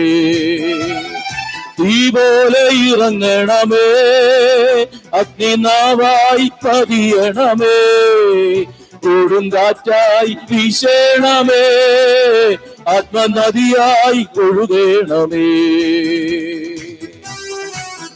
കരങ്ങൾ ഉയർത്തി ഹൃദയം തുറന്ന് ഉച്ചത്തിൽ വിളിക്കുന്നു ഈശോയേ, ഈശോയേ,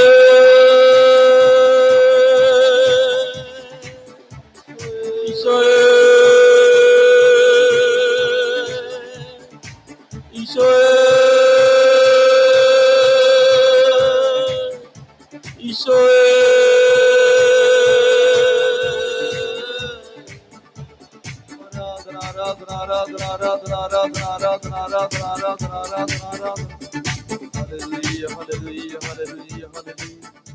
തുറന്ന് ഹല്ലേലൂയ ഹല്ലേലൂയ.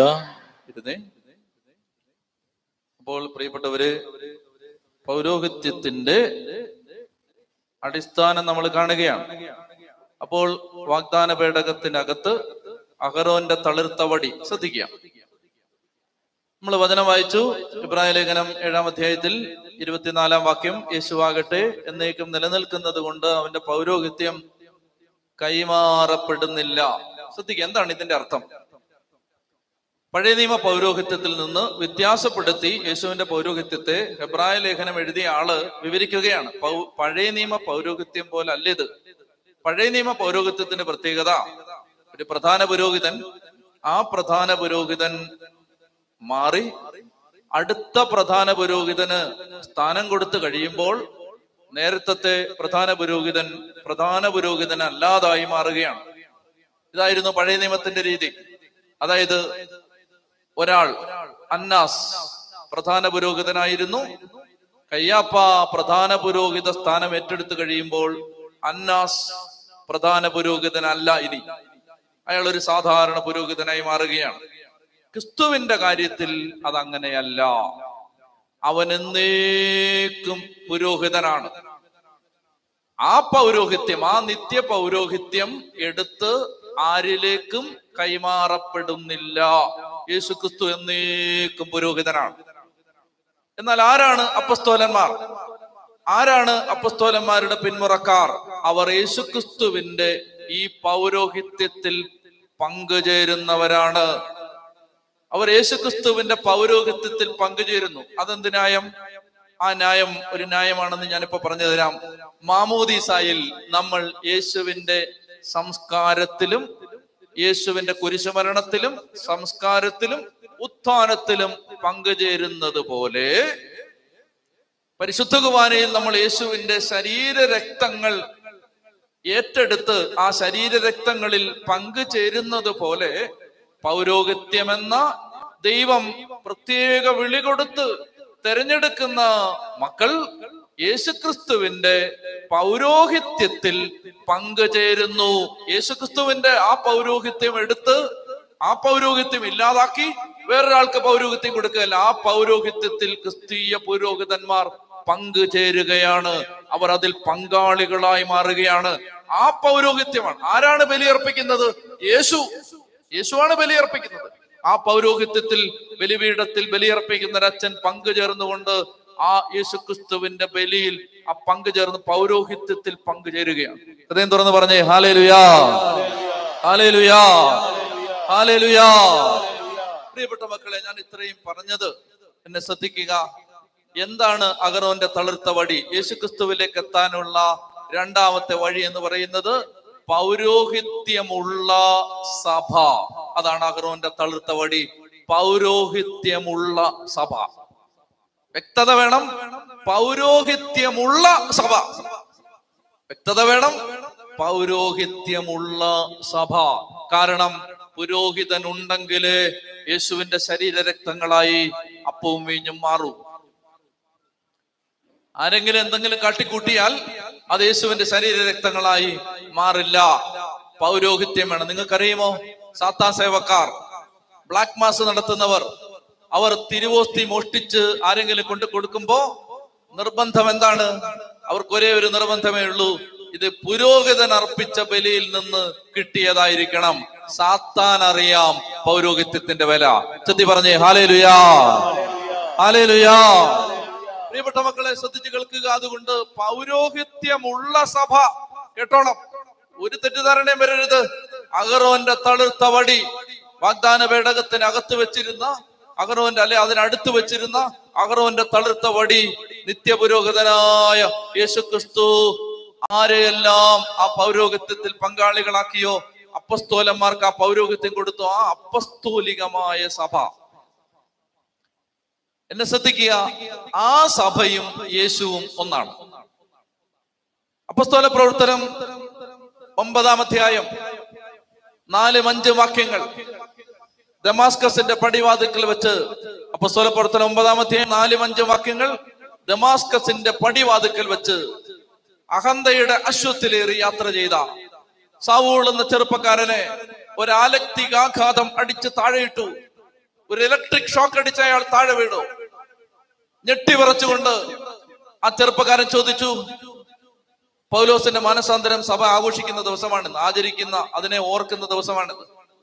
സൗൾ എന്ന ചെറുപ്പക്കാരൻ ആ അടി കൊണ്ട് നിലത്ത് വീണ് കിടക്കുമ്പോ, ഒരു പുഴുവിനെ പോലെ പുളയുമ്പോൾ ആ മനുഷ്യൻ ചോദിച്ചു, സൗൾ ചോദിച്ചു, ആരാ നീ? അപ്പോൾ ഇങ്ങനെ മറുപടി വന്നു, നീ പീഡിപ്പിക്കുന്ന നസ്രായനായ യേശുവാണ് ഞാൻ. സൗൾ യേശുവിനെ കണ്ടിട്ടില്ല. സൗളും യേശു ഒരു പ്രായമാണ്, ഒരു കാലത്ത് ജീവിച്ചിരുന്നവരാണ്. പക്ഷേ മനുഷ്യാവതാര കാലത്ത് യേശുക്രിസ്തുവിനെ സൗൾ നേരിട്ട് കണ്ടിട്ടില്ല. യേശുവിനെ നേരിട്ട് സൗൾ പീഡിപ്പിച്ചിട്ടില്ല. യേശുവിനെ നേരിട്ട് കാണാത്ത ഒരാളാണ് യേശുവിനെ നേരിട്ട് പീഡിപ്പിക്കുന്നത്.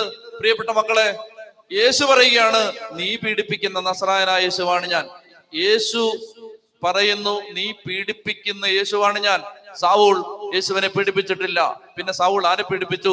യേശുവിന്റെ സഭയെ പീഡിപ്പിച്ചു. സഭയെ പീഡിപ്പിച്ചപ്പോൾ യേശു പറയുകയാണ്, നീ എന്നെയാണ് പീഡിപ്പിച്ചത്. യേശുവും സഭയും രണ്ടല്ല, ഒന്നാണ്. അതുകൊണ്ട് പിതാക്കന്മാർ ഇങ്ങനെ പ്രാർത്ഥിച്ചു, യേശുവിനെ കണ്ടുമുട്ടേണ്ടവർ സഭയിൽ വരട്ടെ, യേശു സഭയിൽ ജീവിക്കുന്നു. ചത്തി പറഞ്ഞേ ഹല്ലേലൂയാ, ഹല്ലേലൂയാ. പ്രിയപ്പെട്ട മക്കളെ, വാഗ്ദാന പേടകത്തിനകത്തെ രണ്ടാമത്തെ യാഥാർത്ഥ്യം, അഹരോന്റെ തളിർത്ത വടി, പൗരോഹിത്യ അധിഷ്ഠിതമായ തിരുസഭ. ആ സഭയെ നിങ്ങൾ സ്നേഹിക്കണം. ആ പൗരോഹിത്യത്തെ നിങ്ങൾ സ്നേഹിക്കണം. ആ പൗരോഹിത്യത്തെ നിങ്ങൾ പ്രാർത്ഥന കൊണ്ട് ചേർത്ത് നിർത്തണം. ആ പൗരോഹിത്യം കാലിടറാതെ നിങ്ങൾ ജാഗരണം ചെയ്യണം. പ്രിയപ്പെട്ട മക്കളെ, കേരളത്തിലെ ശക്തനായ ഒരു ആത്മീയ ശുശ്രൂഷകൻ പറഞ്ഞു, നിങ്ങൾക്കറിയുമോ, ഒരച്ഛന്റെ ലോകത്തുമ്പിൽ ലക്ഷക്കണക്കിന് ആളുകളാണ് പിടിച്ചു നിൽക്കുന്നത്. ഒരച്ഛൻ വീണാൽ ലക്ഷക്കണക്കിന് ആളുകൾ വീഴും. ചത്തി പറഞ്ഞേ ഹല്ലേലൂയാ. പ്രിയപ്പെട്ട മക്കളെ, ഇത് ആത്മീയ യുദ്ധമാണ്.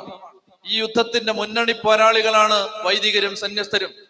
ഈ യുദ്ധത്തിന്റെ മുന്നണി നിരയിൽ നിന്ന് യുദ്ധം ചെയ്യുന്ന ആദ്യത്തെ നിരയിൽ നിൽക്കുന്നവർക്കാണ് ആദ്യത്തെ വെട്ടേൽക്കുന്നത്. സാത്താനുമായുള്ള ഈ പോരാട്ടത്തിൽ, നരക കവാടത്തിനെതിരെയുള്ള ഈ ആയുധം വെച്ചുള്ള ഈ യുദ്ധത്തിൽ, പ്രിയപ്പെട്ട മക്കളെ, മുൻനിരയിൽ നിൽക്കുന്നവർക്ക് പരിക്കേൽക്കാം, അവർക്ക് അടികിട്ടാം. അവർ വീഴാതെ കാത്ത് സൂക്ഷിച്ച് നിർത്തേണ്ടത് ദൈവമക്കളുടെ കടമയാണ്. ഇത് ഈ ദേശത്തുള്ള ദൈവമക്കൾ ഓർക്കണം. പുരോഹിതര് അഭിഷേകത്തിൽ നിന്ന്, അവരുടെ പാവനമായ പദവിയിൽ നിന്ന്, ദൈവമേൽപ്പിച്ച കൃപയുടെ അവസ്ഥയിൽ നിന്ന് വെറും തരംതാണ അവസ്ഥയിലേക്ക് താഴെ വീണു പോകാതിരിക്കാൻ ദൈവമക്കളെ, നിങ്ങൾ കരങ്ങൾ ഉയർത്തണം, കരയണം, മുട്ട നിൽക്കണം, ഉപവസിക്കണം. ചെത്തി പറഞ്ഞേ ഹല്ലേലൂയാ, ഹല്ലേലൂയാ, ഹല്ലേലൂയാ. പുതിയ നിയമത്തിൽ സഭ എന്ന വാക്ക് ആദ്യമായിട്ട് കാണുന്നത് മത്തായിയുടെ സുവിശേഷത്തിലാണ്. മത്തായിയുടെ സുവിശേഷം 16-ാം അധ്യായത്തിലും 18-ാം അധ്യായത്തിലുമാണ് സഭ എന്ന വാക്ക് കാണുന്നത്. പെട്ടെന്ന് അതൊന്ന് എടുക്കാം. മത്തായിയുടെ സുവിശേഷം 16-ാം അധ്യായം. സഭ എന്ന വാക്ക് പുതിയ നിയമത്തിൽ ആദ്യമായിട്ട് ഉപയോഗിക്കുന്നത് മത്തായി സുവിശേഷമാണ്. മത്തായിയുടെ സുവിശേഷം 16-ാം അധ്യായം 18 മുതലുള്ള വാക്യങ്ങൾ, 17 മുതലുള്ള വാക്യങ്ങൾ. മത്തായി 16, 17 മുതൽ വായിക്കാമോ? യേശു അവനോട് അരുളി ചെയ്തു, യോനായുടെ പുത്രനായ ശിമയോനെ, നീ ഭാഗ്യവാൻ. മാംസരക്തങ്ങളല്ല, സ്വർഗസ്ഥനായ എന്റെ പിതാവാണ് നിനക്കിത് വെളിപ്പെടുത്തി തന്നത്. ഞാൻ നിന്നോട് പറയുന്നു, നീ പത്രോസാണ്. ഈ പാറമേൽ എന്റെ സഭ ഞാൻ സ്ഥാപിക്കും. നരക കവാടങ്ങൾ അതിനെതിരെ പ്രബലപ്പെടുകയില്ല. സ്വർഗരാജ്യത്തിന്റെ താക്കോലുകൾ നിനക്ക് ഞാൻ തരും. നീ ഭൂമിയിൽ കെട്ടുന്നതെല്ലാം സ്വർഗത്തിലും കെട്ടപ്പെട്ടിരിക്കും. നീ ഭൂമിയിൽ അഴിക്കുന്നതെല്ലാം സ്വർഗത്തിലും അഴിക്കപ്പെട്ടിരിക്കും. ഇത് യൂണിവേഴ്സൽ ചർച്ച്, ഇത് ആഗോള സഭ. ഇത് സഭയെ അതിന്റെ ജനറൽ അർത്ഥത്തിൽ, അതായത് പത്രോസേ, നിന്റെ മേൽ ഞാൻ ഈ സഭയെ സ്ഥാപിക്കുന്നു. നരക കവാടങ്ങൾ അതിനെതിരെ പ്രബലപ്പെടില്ല. ഉദാഹരണത്തിന് പരിശുദ്ധ കത്തോലിക്ക സഭയെ, അല്ലെങ്കിൽ കർത്താവിന്റെ സഭയെ ഉദാഹരണം ഞാൻ പറയുകയാണ്, അതിനെ കുറിക്കുന്ന വചനഭാഗമാണിത്. നീ പത്രോസാണ്, ഈ പാറമേൽ എന്റെ ആഗോള സഭയെ, എന്റെ മുഴുവൻ സഭയെ, ആഗമാന സഭയെ ഞാൻ സ്ഥാപിക്കും. അപ്പൊ സഭ എന്നതിന് മത്തായിയുടെ സുവിശേഷത്തിലെ ഒന്നാമത്തെ അർത്ഥം യൂണിവേഴ്സൽ ചർച്ച്. സഭ പൊതുവായ സഭ, കാതോലികമായ സഭ ജനറൽ അർത്ഥത്തിൽ. രണ്ടാമത്തെ അർത്ഥം 18-ാം അധ്യായം എടുക്കുക. മത്തായിയുടെ സുവിശേഷം 18-ാം അധ്യായത്തിലാണ് സഭ എന്ന വാക്ക് രണ്ടാമതായിട്ട് ഉപയോഗിക്കുന്നത്. 15 മുതലുള്ള വാക്യങ്ങൾ വായിക്കാം. മത്തായി 18, 15 മുതൽ ഉച്ചത്തിൽ വായിച്ച്, നിന്റെ സഹോദരൻ തെറ്റ് ചെയ്താൽ നീയും അവനും മാത്രമായിരിക്കുമ്പോൾ ചെന്ന് ആ തെറ്റ് അവന് ബോധ്യപ്പെടുത്തി കൊടുക്കുക. അവൻ നിന്റെ വാക്ക് കേൾക്കുന്നെങ്കിൽ നീ നിന്റെ സഹോദരനെ നേടി. അവൻ നിന്നെ കേൾക്കുന്നില്ലെങ്കിൽ 2 or 3 സാക്ഷികൾ ഓരോ വാക്കും സ്ഥിരീകരിക്കുന്നതിന് വേണ്ടി 1 or 2 സാക്ഷികളെ കൂടി നിന്നോടൊത്ത് കൊണ്ടുപോവുക. അവൻ അവരെയും അനുസരിക്കുന്നില്ലെങ്കിൽ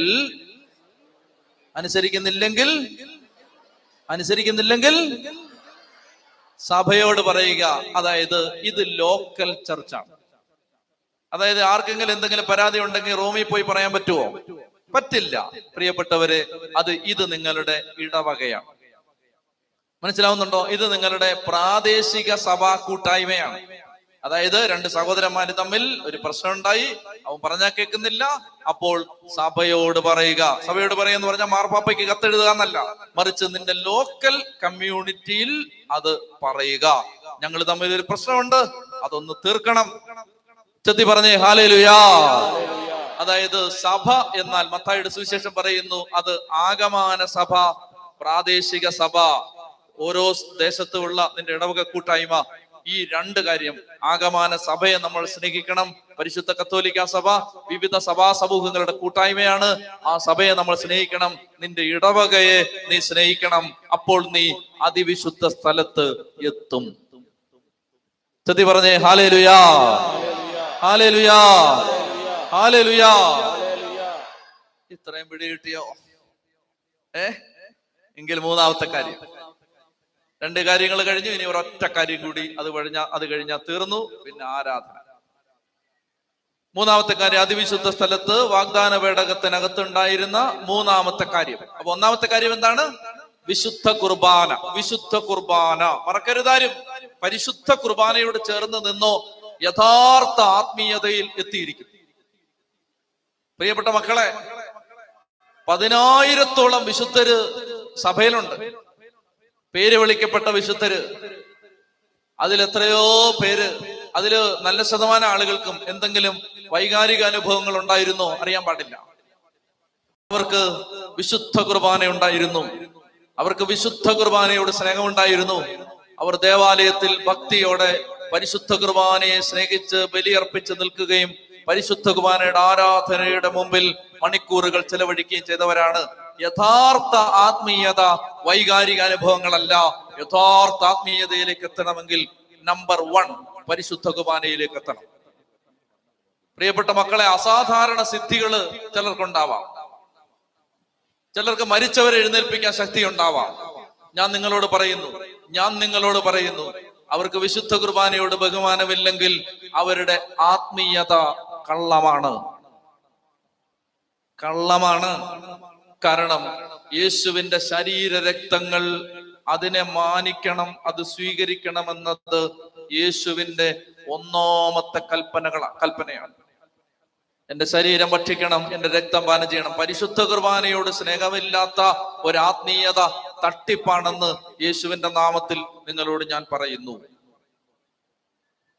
വിഷമൊന്നും ആർക്കും വേണ്ട. അതായത് വിശുദ്ധ കുർബാനയോട് സ്നേഹമില്ലാത്തൊരു വ്യക്തിക്ക് യേശുവിനോട് സ്നേഹമുണ്ടെന്ന് ഞാൻ വിശ്വസിക്കുന്നില്ല. രണ്ടാമത്തേത് പൗരോഹിത്യാധിഷ്ഠിതമായ സഭ. ഒരാൾ പറയാണ്, എനിക്ക് യേശുവിനെ ഭയങ്കര ഇഷ്ടമാണ്, സഭയെ എനിക്ക് ഒട്ടും ഇഷ്ടമല്ല. തട്ടിപ്പ്. യേശുവാണ് സഭ. അതാരാ പറഞ്ഞേ? യേശുവാണ് പറഞ്ഞത്. നീ എന്തിനാണ് എന്നെ പീഡിപ്പിക്കുന്നത്? പൗലോസ് കൊളോസ്യോസ് ലേഖനത്തിൽ പറയും, സഭയാകുന്ന ശരീരത്തിൽ ക്രിസ്തു സഹിക്കേണ്ടി വന്ന പീഡകളുടെ കുറവ് എന്റെ ശരീരത്തിൽ ഞാൻ നികത്തുന്നു. പൗലോസ് പറയാണ്, സഭയിൽ അവിടെ കുറവുണ്ട്, ഇവിടെ കുറവുണ്ട്, ഇവിടെ കുറവുണ്ട്, അവിടെ കുറവുണ്ട്, ആ സഭയെ കുറവുണ്ട്, ഈ രൂപതയെ കുറവുണ്ട്. പൗലോസ് പറയാണ്, എന്റെ ശരീരത്തിൽ ഞാനത് നികത്തുകയാണ്. ഇതാണ് സഭയോടുള്ള സ്നേഹം. മനസ്സിലായോ? ഒരച്ഛൻ തെറ്റിയാൽ, ഒരു കന്യാസ്ത്രീ തെറ്റിയാൽ, ഒരു മെത്രാൻ തെറ്റിയാൽ നമ്മൾ അതിനെ ദുഷിച്ചോണ്ടിരിക്കാതെ നിന്റെ ശരീരത്തിൽ, എന്റെ ശരീരത്തിൽ ഞാനത് ഏറ്റെടുക്കണം. മനസ്സിലാവുന്നുണ്ടോ? അതാണ് ആത്മീയത. ചെത്തി പറഞ്ഞേ ഹല്ലേലൂയാ, ഹല്ലേലൂയാ. ഫ്രാൻസിസ് അസീസി 15-ാം നൂറ്റാണ്ടിൽ സഭ തകർന്നുകൊണ്ടിരുന്ന ഒരു കാലത്ത് അദ്ദേഹം ചാനലുകളിൽ വന്നിരുന്ന് ചർച്ച ചെയ്യല്ല ചെയ്തത്. അദ്ദേഹം എന്ത് ചെയ്തു? അദ്ദേഹം പറഞ്ഞു, ഞാൻ ഈ സഭയ്ക്ക് വേണ്ടി എന്നെ തന്നെ വിശുദ്ധീകരിക്കുക. അനേകം പേര് തെറ്റിപ്പോകുന്നു, അതുകൊണ്ട് ഞാൻ തെറ്റാതെ ജീവിക്കാൻ പരിശ്രമിക്കുകയാണ്. മനസ്സിലാവുന്നുണ്ടോ നിങ്ങൾക്ക്? കൂടുതലൊന്നും ഞാൻ പറയുന്നില്ല. എനിക്ക് തിരിച്ചു പോകേണ്ടത് കൊണ്ട് ഞാൻ കൂടുതലൊന്നും പറയുന്നില്ല. ചെത്തി പറഞ്ഞേ ഹല്ലേലൂയാ, ഹല്ലേലൂയാ. എന്റെ പ്രിയപ്പെട്ട മക്കളെ, അതുകൊണ്ട് സഭയെ സ്നേഹിക്കണം, സഭയ്ക്ക് വേണ്ടി പ്രാർത്ഥിക്കണം. അച്ഛന്മാർക്ക് വേണ്ടി പ്രാർത്ഥിക്കാൻ ഞങ്ങളൊരു പ്രയർ ബാങ്ക് തുടങ്ങിയിട്ടുണ്ട്. Prayer bank. ആദ്യത്തെ ലെവലിൽ അച്ഛന്മാർക്ക് വേണ്ടി പ്രാർത്ഥിക്കുകയാണ്. കാരണം അവരാണിപ്പോ പ്രാർത്ഥന ശരിക്കും വേണ്ടത്. അടുത്ത ലെവലിൽ സിസ്റ്റേഴ്സിന് വേണ്ടി പ്രാർത്ഥിക്കും, പ്രയർ ബാങ്ക്. പിന്നെ കുടുംബം ആ പ്രാർത്ഥന ആവശ്യമുള്ള എല്ലാവർക്കും വേണ്ടി. ബാങ്ക് വളരുന്നതനുസരിച്ച്, ബാങ്കിലെ കാശ് കൂടുന്നതനുസരിച്ച് ഞങ്ങള് പ്രാർത്ഥനകൾ ഏറ്റെടുക്കാൻ പോവാണ്. ഇപ്പൊ അച്ഛന്മാർക്ക് വേണ്ടി തുടങ്ങിയിട്ടുണ്ട്. ആർക്കെങ്കിലും പ്രാർത്ഥിക്കാൻ താല്പര്യം ഉണ്ടെങ്കിൽ തിരുവനന്തപുരത്ത് ധ്യാന കേന്ദ്രത്തിന്റെ ഫോൺ നമ്പറിൽ അറിയിച്ചാൽ മതി കേട്ടോ. ഒരച്ഛനെ ദത്തെടുത്ത് പ്രാർത്ഥിക്കണം. ഈ ഒരു 2019 ഓരോ വീടും ഒരച്ഛനെ ദത്തെടുത്ത് പ്രാർത്ഥിക്കണം. എന്നാ പറ്റുന്നതെന്നറിയാമോ? ബലിപീഠത്തിൽ നിന്ന് ആ കുടുംബത്തിലേക്ക് അനുഗ്രഹത്തിന്റെ നദി ഇങ്ങനെ ഒഴുകി വരും. പ്രിയപ്പെട്ട സഹോദരങ്ങളെ, സഭയെ സ്നേഹിക്കണം, സഭയ്ക്ക് വേണ്ടി പ്രാർത്ഥിക്കണം, സഭയ്ക്ക് വേണ്ടി ഉപവസിക്കണം, സഭയ്ക്ക് വേണ്ടി ജാഗരണം ചെയ്യണം. കാരണം ക്രിസ്തുവും സഭയും രണ്ടല്ല, ഒന്നാണ്. വാഗ്ദാന പേടകത്തിനകത്തെ രണ്ടാമത്തേത് പൗരോഹിത്യാധിഷ്ഠിതമായ സഭ, മൂന്നാമത്തേത് നിയമപ്രമാണങ്ങൾ രേഖപ്പെടുത്തിയ കൽഫലകങ്ങൾ.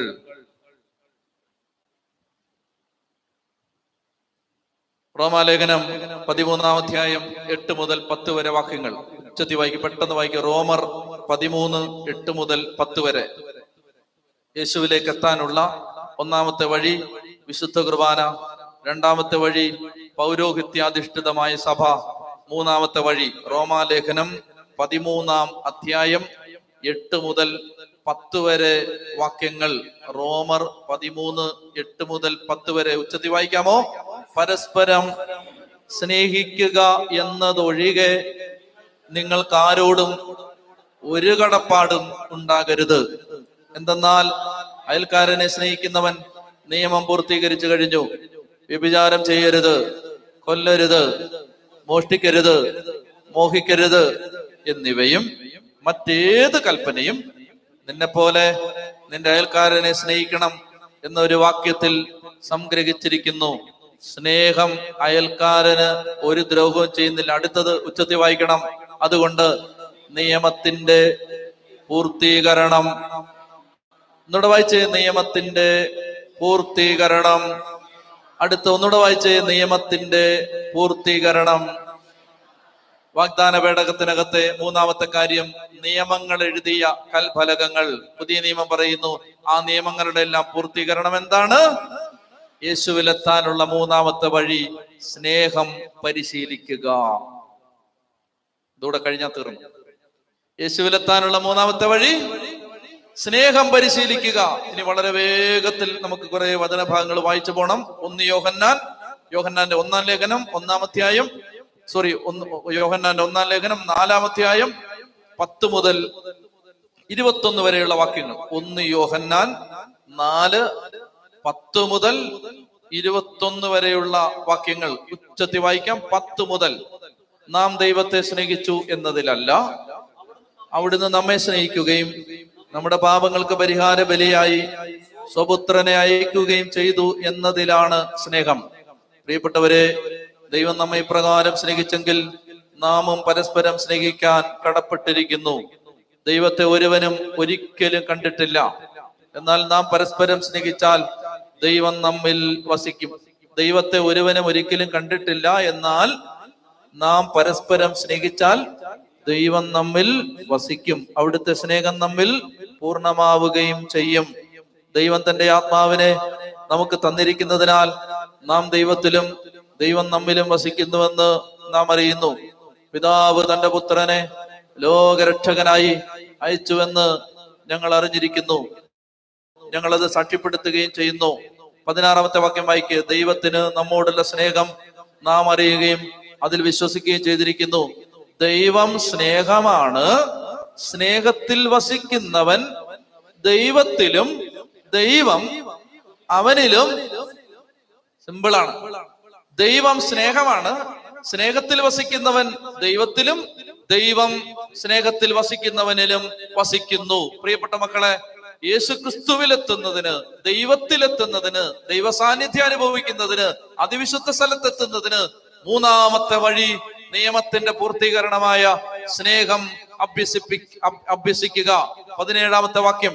വിധി ദിനത്തിൽ നമുക്ക് ആത്മധൈര്യം ഉണ്ടാകുന്നതിന് സ്നേഹം നമ്മിൽ പൂർണ്ണത പ്രാപിക്കുന്നു. ശ്രദ്ധിക്കാമോ? ഇതിനർത്ഥം ഞാൻ പറഞ്ഞുതരാം.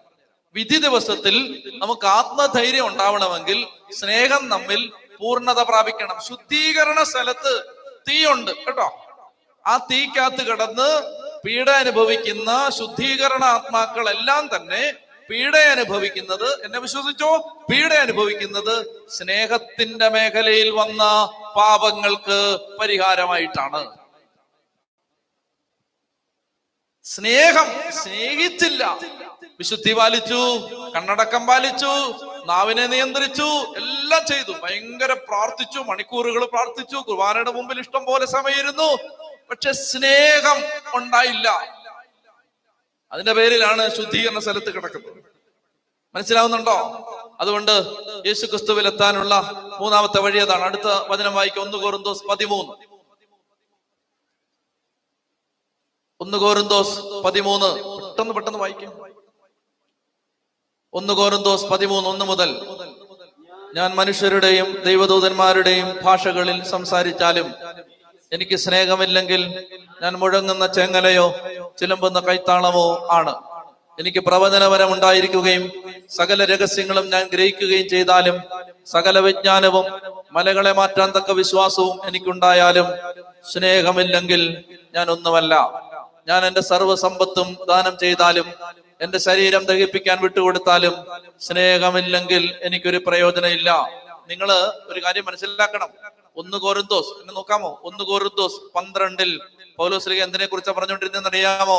പരിശുദ്ധാത്മാവിന്റെ ദാനങ്ങളെ കുറിച്ചാണ്. ഒരു ഉദാഹരണത്തിന് വായിച്ചോ, 9 മുതലുള്ള വാക്യങ്ങൾ, 8 മുതലുള്ള വാക്യങ്ങൾ. 1 കൊരിന്തോസ് 12 8 മുതൽ വായിച്ചേ. ഒരേ ആത്മാവ് തന്നെ ഒരാൾക്ക് വിവേകത്തിന്റെ വചനവും മറ്റൊരാൾക്ക് ജ്ഞാനത്തിന്റെ വചനവും നൽകുന്നു. ഒരേ ആത്മാവ് തന്നെ വിശ്വാസവും രോഗശാന്തിക്കുള്ള വരവും നൽകുന്നു. ഒരുവന് അത്ഭുതങ്ങൾ പ്രവർത്തിക്കാൻ ശക്തിയും മറ്റൊരുവന് പ്രവചിക്കാൻ വരവും വേറൊരുവന് ആത്മാക്കളെ വിവേചിച്ചറിയാൻ കഴിവും വേറൊരുവന് ഭാഷാവരവും വേറൊരുവന് വ്യാഖ്യാനത്തിനുള്ള വരവും അതേ ആത്മാവ് തന്നെ നൽകുന്നു. ഇതെല്ലാം പറഞ്ഞിട്ട് 1 കൊരിന്തോസ് 12 അവസാന വാക്യം. എന്നാൽ 1 കൊരിന്തോസ് 12 31 സ്നേഹമില്ലെങ്കിൽ ഒരു പ്രയോജനമില്ല. ഹൃദയം തുറന്ന് പറഞ്ഞേ ഹല്ലേലൂയാ, ഹല്ലേലൂയാ. റോമാലേഖനം 12 അധ്യായം, റോമാലേഖനം 12 അധ്യായം 9 മുതൽ ഉള്ള വാക്യങ്ങൾ. റോമാലേഖനം 12 അധ്യായം 9 മുതലുള്ള വാക്യങ്ങൾ. നിങ്ങളുടെ സ്നേഹം നിഷ്കളങ്കമായിരിക്കട്ടെ. തിന്മയെ ദ്വേഷിക്കുവിൻ, നന്മയെ മുറുകെ പിടിക്കുവിൻ. നിങ്ങൾ അന്യോന്യം സഹോദര തുല്യം സ്നേഹിക്കുവിൻ. എങ്ങനെ സ്നേഹിക്കേണ്ടതെന്ന് പറയുകയാണ് കേട്ടോ അമ്മച്ചി. എങ്ങനെ സ്നേഹിക്കേണ്ടതെന്ന് പറയാ, വായിക്കുക ശ്രദ്ധിച്ച്. നിങ്ങളുടെ സ്നേഹം നിഷ്കളങ്കമായിരിക്കട്ടെ. തിന്മയെ ദ്വേഷിക്കുവിൻ, നന്മയെ മുറുകെ പിടിക്കുവിൻ. നിങ്ങൾ അന്യോന്യം സഹോദര തുല്യം സ്നേഹിക്കുവിൻ. പരസ്പരം ബഹുമാനിക്കുന്നതിൽ ഓരോരുത്തരും മുന്നിട്ട് നിൽക്കുവിൻ. തീഷ്ണതയിൽ മാന്യം കൂടാതെ ആത്മാവിൽ ജ്വലിക്കുന്നവരായി കർത്താവിനെ ശുശ്രൂഷിക്കുവിൻ. പ്രത്യാശയിൽ സന്തോഷിക്കുവിൻ. ക്ലേശങ്ങളിൽ സഹനശീലരായിരിക്കുവിൻ. പ്രാർത്ഥനയിൽ സ്ഥിരതയുള്ളവരായിരിക്കുവിൻ. വിശുദ്ധരെ അവരുടെ ആവശ്യങ്ങളിൽ സഹായിക്കുവിൻ. അതിഥി സൽക്കാരത്തിൽ താല്പര്യമുള്ളവരാകുവിൻ. നിങ്ങളെ പീഡിപ്പിക്കുന്നവരെ അനുഗ്രഹിക്കുവിൻ. അനുഗ്രഹിക്കുക അല്ലാതെ ശപിക്കരുത്. സന്തോഷിക്കുന്നവരോടുകൂടെ സന്തോഷിക്കുക, കരയുന്നവരോടുകൂടെ കരയുക. ഞാൻ ചോദിച്ചോട്ടെ, സന്തോഷിക്കുന്നവരുടെ കൂടെ സന്തോഷിക്കാനാണോ കരയുന്നവരുടെ കൂടെ കരയാനാണോ പാട്? സന്തോഷിക്കുന്നവരുടെ കൂടെ സന്തോഷിക്കാനാണോ കരയുന്നവരുടെ കൂടെ കരയാനാണോ? ഏതാ ബുദ്ധിമുട്ട്? കരയുന്നവരുടെ കൂടെ കരയാനാണ് അല്ലേ? അല്ല. ഉദാഹരണത്തിന് നിങ്ങളുടെ കൂട്ടുകാരി, ചേച്ചിമാരെ, നിങ്ങളുടെ കൂട്ടുകാരി 10 നിലയുള്ള ഒരു ബംഗ്ലാവ് വെച്ചു. അവര് സന്തോഷിക്കുകയാണ്. ആ സന്തോഷിക്കുന്നവരോട് പോയി സന്തോഷിക്കാൻ പറ്റുമോ? കരയുന്നവരോട് അവരുടെ ഭർത്താവ് മരിച്ചുപോയി, അവരോട് പോയി കരയാൻ ഒരു പ്രശ്നമില്ല. കാരണം എന്താണ്, ഉള്ളിൽ അങ്ങനെ തന്നെ വേണം എടി ഇതിന്റെ കെട്ടിയാൻ എന്ന് ചിന്തിച്ചുകൊണ്ട് വേണമെങ്കിൽ കരയാം. പക്ഷെ സന്തോഷി 10 വലിയ നിങ്ങളുടെ കൂട്ടുകാരി വലിയൊരു ബെൻസ് കാർ വാങ്ങിച്ചു. സന്തോഷിക്കുന്നവരോട് സന്തോഷിക്കാൻ പറ്റുമോ ചേച്ചി? അതാണ് പാട് കേട്ടോ. എളുപ്പമാണെന്ന് വിചാരിക്കും. സന്തോഷിക്കുന്നവരുടെ കൂടെ സന്തോഷിക്കാനാണ് പ്രയാസം. എന്നോട് വായിച്ച്. സന്തോഷിക്കുന്നവരുടെ കൂടെ സന്തോഷിക്കുവിൻ, കരയുന്നവരോടുകൂടെ കരയുവിൻ. നിങ്ങൾ അന്യോന്യം യോജിപ്പോടെ വർത്തിക്കുവിൻ. അഹങ്കാരം വെടിഞ്ഞ് എളിയവരുടെ തലത്തിലേക്ക് ഇറങ്ങി വരുവിൻ. ബുദ്ധിമാന്മാരാണെന്ന് നിങ്ങൾ നടിക്കരുത്. തിന്മയ്ക്ക് പകരം തിന്മ ചെയ്യരുത്. എല്ലാവരുടെയും ദൃഷ്ടിയിൽ ശ്രേഷ്ഠമായത് പ്രവർത്തിക്കാൻ ശ്രദ്ധിക്കണം. സാധിക്കുന്നിടത്തോളം എല്ലാവരോടും സമാധാനത്തിൽ വർത്തിക്കണം. പ്രിയപ്പെട്ടവരെ, പ്രതികാരം നിങ്ങൾ തന്നെ ചെയ്യാതെ രക്ഷിക്കുവിൻ, നന്മയെ മുറുകെ പിടിക്കുവിൻ, നിങ്ങൾ അന്യോന്യം സഹോദരതുല്യം സ്നേഹിക്കുവിൻ, പരസ്പരം ബഹുമാനിക്കുന്നതിൽ ഓരോരുത്തരും മുന്നിട്ട് നിൽക്കുവിൻ. തീഷ്ണതയിൽ മാന്യം കൂടാതെ ആത്മാവിൽ ജ്വലിക്കുന്നവരായി കർത്താവിനെ ശുശ്രൂഷിക്കുവിൻ. പ്രത്യാശയിൽ സന്തോഷിക്കുവിൻ. ക്ലേശങ്ങളിൽ സഹനശീലരായിരിക്കുവിൻ. കരയുന്നവരോടുകൂടെ കരയുവിൻ. നിങ്ങൾ അന്യോന്യം യോജിപ്പോടെ വർത്തിക്കുവിൻ. ഔദ്ധത്യം വെടിഞ്ഞ് എളിയവരുടെ തലത്തിലേക്ക് ഇറങ്ങി വരുവിൻ. കളറ് കണ്ടു, ഞങ്ങൾ മെനഞ്ഞ യേശുവിനെ കണ്ടത് നിന്റെ തട്ടിപ്പ്. നീ കളറൊക്കെ കണ്ടു, കുഴപ്പമില്ല, പക്ഷേ ഇറങ്ങി വരണം. എന്നോട് ഭർത്താക്കന്മാര് എനിക്ക് മെസ്സേജ് അയക്കാണ്. ഇപ്പൊ ഞാൻ പറഞ്ഞില്ലേ, അച്ഛന്റെ ടോക്കാണ് രാവിലെ മുതൽ വൈകിട്ട് വരെ വീട്ടിലിട്ടിരിക്കുന്നത്, ഒരു ചായ പോലും ഉണ്ടാക്കി തരുന്നില്ല, മര്യാദയ്ക്ക് ഭക്ഷണം തരുന്നില്ല, എന്നോട് സ്നേഹത്തോടെ പെരുമാറുന്നില്ല, എന്നെ ബഹുമാനിക്കുന്നില്ല. അച്ഛാ പ്രസംഗത്തിൽ ഇത് പറയച്ചാ, അച്ഛനിത് പറ, അച്ഛത്തി പറ, ഹല്ലേലൂയാ. എനിക്ക് നാണക്കേടുണ്ടാക്കാൻ കുറെ പ്രസംഗം കേൾക്കുന്നവരിറങ്ങി. മനസ്സിലായോ? ഇത് നിങ്ങൾ ചെയ്യ്. സ്നേഹം, സ്നേഹം കേട്ടോ. നിങ്ങളും സ്നേഹം, നിങ്ങൾ സ്നേഹം അഭ്യസിക്കണം. അങ്ങനെയാണെങ്കിലേ അതിവിശുദ്ധ സ്ഥലത്തെത്തൂ. അല്ലാതെ കുറെ വൈകാരിക അനുഭവങ്ങൾ ഉണ്ടാക്കിയിട്ട് കുറെ ഭാഷാവരവും കുറെ വരവും ആ വരവും ഈ വരവും ഒന്നിനും ഞാൻ എതിരല്ല, എല്ലാ വരവും ഉണ്ടാവട്ടെ എല്ലാവർക്കും. പക്ഷേ സ്നേഹമില്ല, സ്നേഹമില്ല. എന്നിട്ട് ഭയങ്കര പ്രാർത്ഥനക്കാര് നടക്കാണ്, സ്നേഹമില്ലാതെ. ഭയങ്കര പ്രാർത്ഥനക്കാര്. വീട്ടിൽ സ്നേഹമില്ല, നാട്ടിൽ സ്നേഹമില്ല, കൂട്ടായ്മ സ്നേഹമില്ല, എല്ലാം അടിച്ചു പിരിഞ്ഞ് തല്ലി കുശുമ്പും കുന്നായ്മയായിട്ട് ബൈബിളും ഒക്കെ ആയിട്ട് ഇരിക്കുന്നുണ്ടില്ലേ? അവരൊക്കെ പറഞ്ഞേ ഹല്ലേലൂയാ, ഹല്ലേലൂയാ. അപ്പൊ അതുകൊണ്ട് സ്നേഹം അഭ്യസിക്കണം. വായിക്ക് 1 കൊരിന്തോസ് 14:1. 1 കൊരിന്തോസ് 14:1.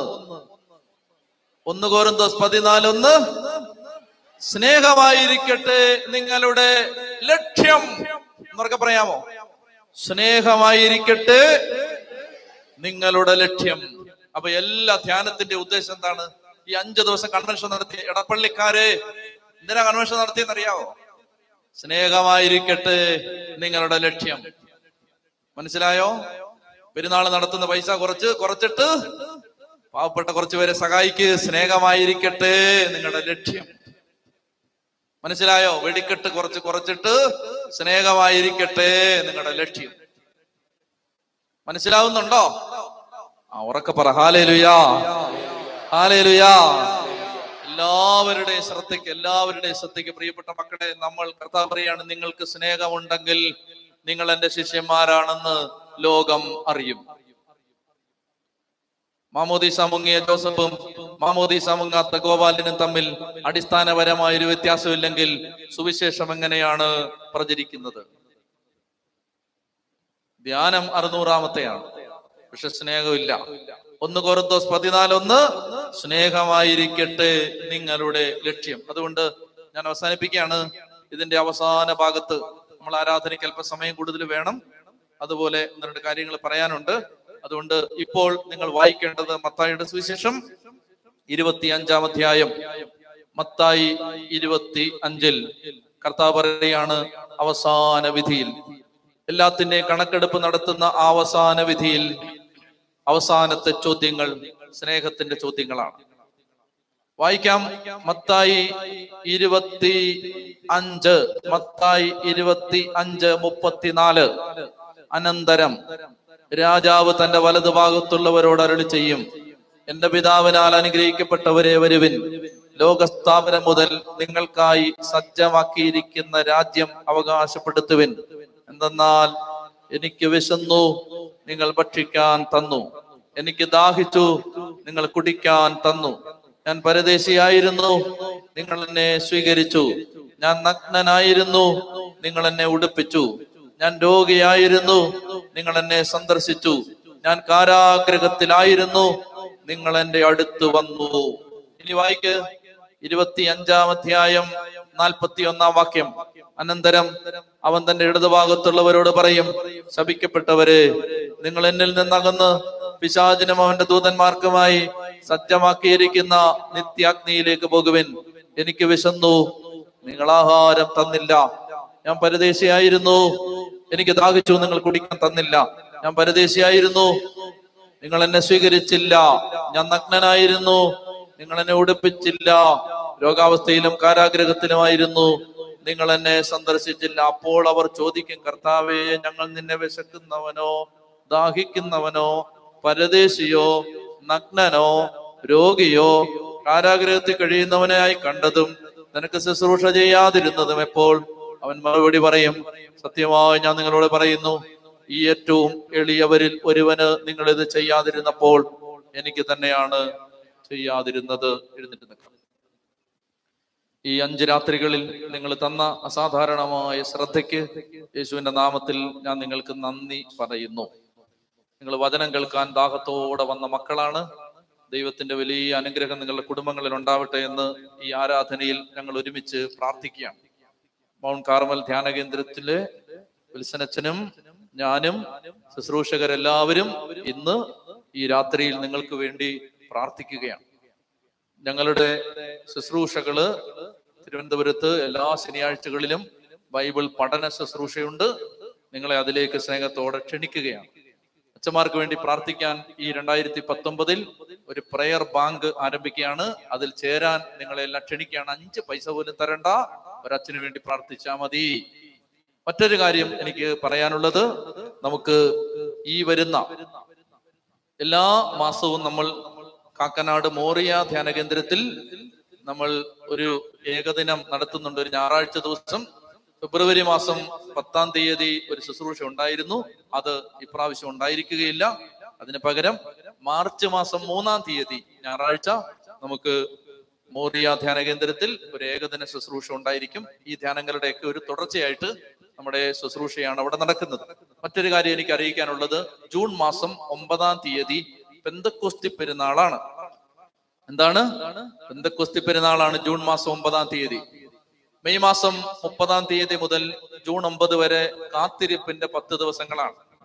ഈ കാത്തിരിപ്പിന്റെ ദിവസങ്ങളിൽ നിങ്ങൾ ലോകത്തിന്റെ ഏത് ഭാഗത്താണെങ്കിലും നിങ്ങൾ കേരള സഭയിലെ ആത്മീയ ശുശ്രൂഷകരോട് ചേർന്ന് പരിശുദ്ധാത്മാവിന് വേണ്ടി 2019 പരിശുദ്ധാത്മാവിന്റെ അഭിഷേകത്തിന് വേണ്ടി കാത്തിരുന്ന് പ്രാർത്ഥിക്കാൻ ഞാൻ ഇപ്പോഴേ ഓർമ്മിപ്പിക്കുകയാണ്.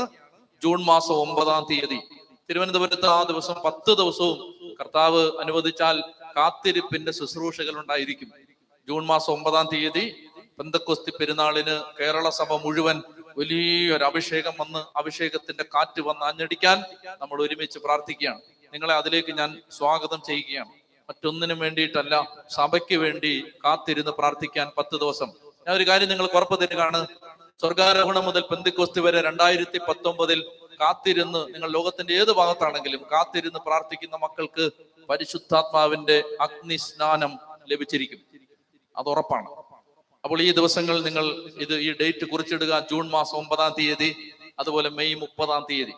മെയ് 30 മുതൽ ജൂൺ 9 വരെ കാത്തിരുന്ന് പ്രാർത്ഥിക്കണം. ഓൺലൈനിലൂടെ 10 ദിവസത്തെ ശുശ്രൂഷകള് ദൈവം അനുവദിച്ചാൽ നമ്മൾ സംപ്രേഷണം ചെയ്യും. ലോകത്തിന്റെ നാനാഭാഗത്തിരുന്ന് എനിക്ക് ഉറപ്പുണ്ട് ലക്ഷക്കണക്കിന് ആളുകൾ സഭയ്ക്ക് വേണ്ടി ആ 10 ദിവസം കാത്തിരുന്ന് പ്രാർത്ഥിക്കും. നിങ്ങളെല്ലാവരെയും സ്നേഹത്തോടെ ആ ശുശ്രൂഷയിലേക്ക് സ്വാഗതം ചെയ്യുകയാണ്. ദൈവം നിങ്ങളെല്ലാം അനുഗ്രഹിക്കട്ടെ എന്ന് ഞങ്ങൾ പ്രത്യേകം പ്രാർത്ഥിക്കുന്നു. ഞങ്ങളടിച്ച് പാടാം.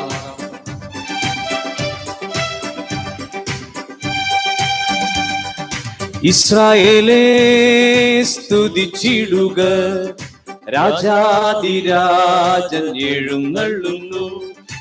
ഇസ്രായേലേ സ്തുതിച്ചിടുക, രാജാതിരാജൻ എഴുന്നള്ളുന്നു.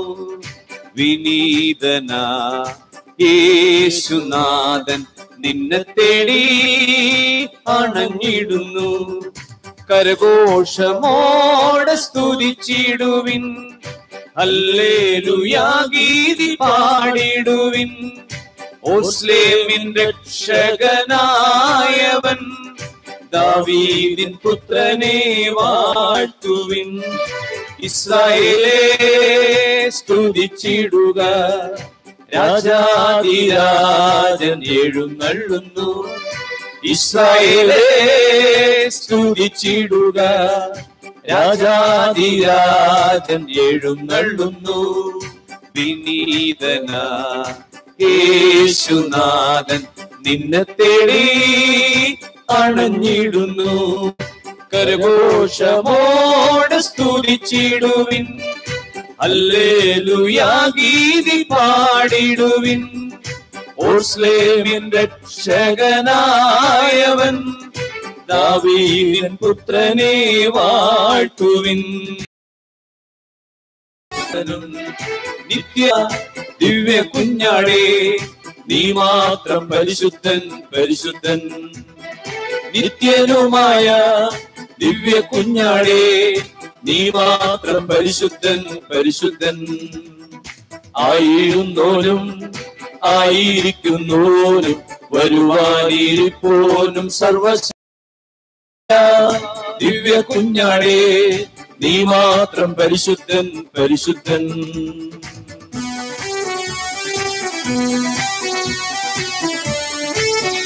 പാടി ആരാധിക്കണം. ഈശോയുടെ സന്നിധിയിൽ എല്ലാം മറന്ന് പ്രാർത്ഥിക്കുന്ന രാത്രിയാണ്. സർവശക്തനായ ദൈവം വലിയ അനുഗ്രഹങ്ങൾ നമ്മുടെ മേൽ ചെയ്യട്ടെ. കുടുംബങ്ങളെല്ലാം അനുഗ്രഹിക്കപ്പെടട്ടെ. ദേശം വലിയ വിടുതൽ അനുഭവം പ്രാപിക്കട്ടെ. ദൈവത്തിന്റെ വലിയ കാരുണ്യം ദേശത്തിന്റെ മേൽ ഒഴുകിയിറങ്ങട്ടെ. വലിയ ദാഹത്തോടെ ഞങ്ങൾ ഉയർത്തിയടിച്ച് വിളിക്കുന്നു ഈശോയെ.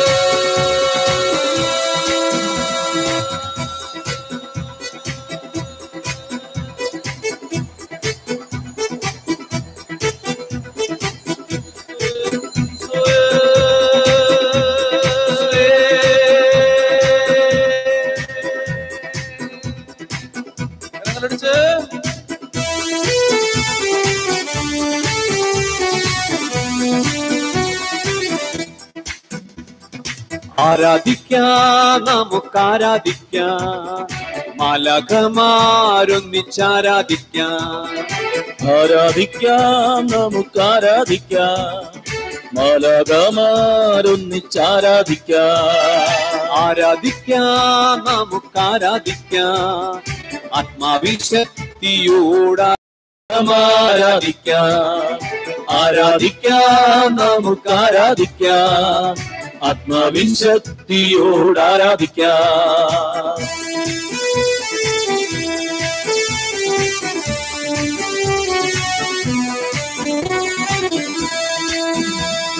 ദാനിയേൽ സിംഹക്കുഴിയിൽ ആരാധിച്ചപ്പോ, അപ്പസ്തോല ജയിലുകളിൽ ആരാധിച്ചപ്പോ, ദാനിയേൽ സിംഹക്കുഴിയിൽ ആരാധിക്കാം. മക്കളെ അങ്ങ് വിടുവിക്കണമേ. കണ്ണുനീരിൽ കഴിയുന്ന മക്കളുടെ മേൽ അങ്ങയുടെ ശക്തി ഇറങ്ങി വരണമേ. മഹത്വത്തിന്റെ ആ വലിയ സാന്നിധ്യം അതിവിശുദ്ധ സ്ഥലത്ത് ഇറങ്ങി വന്നു നിന്ന ആ മഹത്വത്തിന്റെ സാന്നിധ്യം പരിശുദ്ധാത്മാരിൽ നിന്ന് തിരുവോത്തിയിൽ നിന്ന് എല്ലാ മക്കളുടെ മേലും ഇപ്പോൾ കടന്നു വരണമേ. ഹൃദയങ്ങൾ തുറക്കപ്പെടണമേ. വചനത്തിനായി അങ്ങയുടെ നാമത്തിന്റെ ശക്തി ഹൃദയത്തിൽ ഏറ്റുവാങ്ങുന്നതിനായി, ദൈവത്തിന് വേണ്ടി ജീവിക്കാനായി, വിശുദ്ധ ജീവിതത്തിനായി ഹൃദയങ്ങളും മനസ്സുകളും തുറക്കപ്പെടണമേ. ഉച്ചത്തിൽ വിളിക്കുന്നു ഈശോയെ.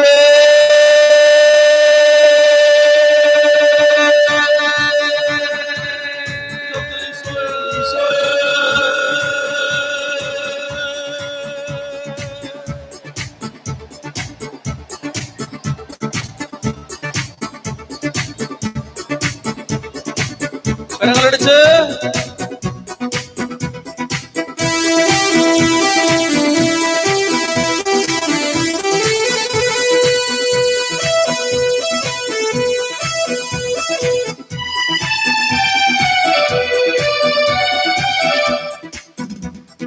ആരാധിക്കുന്നു, ഞങ്ങൾ ആരാധിക്കുന്നു, ദൈവപിതാവിനെ ആരാധിക്കുന്നു.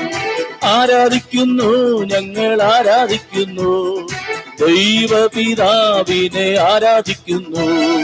ആരാധിക്കുന്നു, ഞങ്ങൾ ആരാധിക്കുന്നു.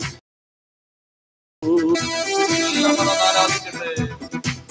എല്ലാ ശ്രദ്ധയും ഈശോയിലേക്ക്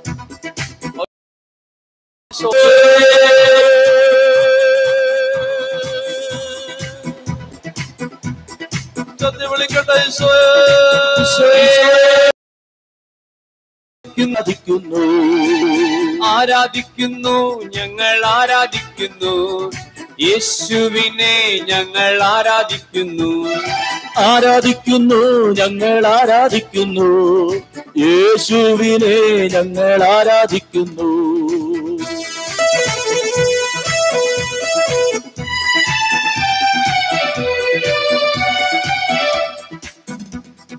ആരാധിക്കുന്നു ഞങ്ങൾ ആരാധിക്കുന്നു പരിശുദ്ധാത്മാവിനെ ആരാധിക്കുന്നു ആരാധിക്കുന്നു ഞങ്ങൾ ആരാധിക്കുന്നു പരിശുദ്ധാത്മാവിനെ ആരാധിക്കുന്നു ആരാധിക്കുന്നു ഞങ്ങൾ ആരാധിക്കുന്നു പരിശുദ്ധാത്മാവിനെ ആരാധിക്കുന്നു ആരാധിക്കുന്നു ഞങ്ങൾ ആരാധിക്കുന്നു പരിശുദ്ധാത്മാവിനെ ആരാധിക്കുന്നു ആരാധിക്കുന്നു ആരാധിക്കുന്നു ഞങ്ങൾ ആരാധിക്കുന്നു പരിശുദ്ധാത്മാവിനെ ആരാധിക്കുന്നു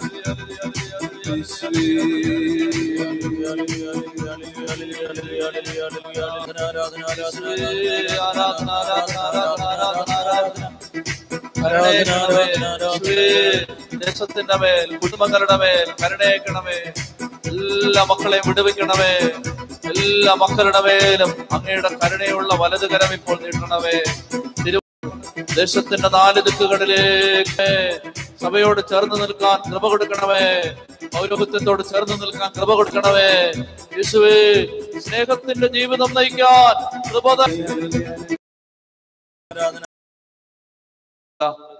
നമ്മൾ ദൈവസന്നിധിയിൽ വിശ്വാസം ഏറ്റുപറഞ്ഞ് പ്രാർത്ഥിക്കാൻ പോവുകയാണ് നമ്മൾ ദേശത്തിന് വേണ്ടി വിശ്വാസം ഏറ്റുപറയുകയാണ് ഫാത്തിമയിൽ ആരാധിക്കുന്നു ഞങ്ങൾ അങ്ങയെ സ്നേഹിക്കുന്നു ഞങ്ങൾ അങ്ങയിൽ വിശ്വസിക്കുന്നു ഞങ്ങൾ അങ്ങയിൽ ആശ്രയിക്കുന്നു സ്നേഹിക്കൾക്ക് വേണ്ടി എല്ലാം നാം പ്രാർത്ഥിക്കുകയാണ് നമ്മുടെ കുടുംബങ്ങളിലെ ദൈവത്തെ അറിയാത്ത മക്കൾക്ക് വേണ്ടി നാം പ്രാർത്ഥിക്കുകയാണ് ഈ ദേശത്തുള്ള അനേകം നാനാജാതി മതസ്ഥം ശ്രദ്ധിക്കാതെ ഉച്ചത്തിൽ സ്വാധീനങ്ങളെയോ സാത്താന്റെ സേവകരെയോ അന്ധവിശ്വാസങ്ങളെയോ ഏറ്റുപറഞ്ഞിട്ട് കരുണയാകണമേ നസ്രായനായ യേശുവേ ദാവീദിന്റെ പുത്ര സാത്താനെയും നിരീശ്വര ചിന്തകളോ സഭാവിരോധമോ വഴിയായി നസ്രായനായ യേശുവേ ഞാൻ അങ്ങയെ തള്ളി പറഞ്ഞിട്ടുണ്ടെങ്കിൽ അങ്ങയുടെ നാമം ദുഷിച്ചിട്ടുണ്ടെങ്കിൽ ഞാൻ അങ്ങയുടെ സഭയെ നിന്ദിച്ചിട്ടുണ്ടെങ്കിൽ ഞാൻ ആരാധനകളെ തള്ളി പറഞ്ഞിട്ടുണ്ടെങ്കിൽ കരുണയാവണമേ ഈ ദേശത്തിന്റെ മേൽ കരുണയാകണമേ ദേശത്താരെങ്കിലും അങ്ങയെ തള്ളിപ്പറഞ്ഞ് സാത്താൻ സേവയോ സാത്താൻ ആരാധനകളോ നടത്തുന്നുണ്ടെങ്കിൽ നസ്രായനായ യേശുവേ ഈ ദേശത്തിന്റെ മേൽ കരുണയാവണമേ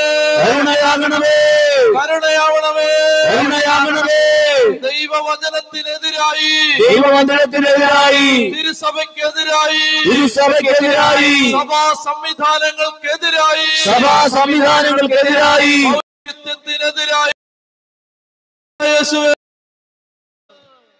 കണ്ണുനീര് വീഴുന്നതിന് ഈ ദേശം കാരണമായിട്ടുണ്ടെങ്കിൽ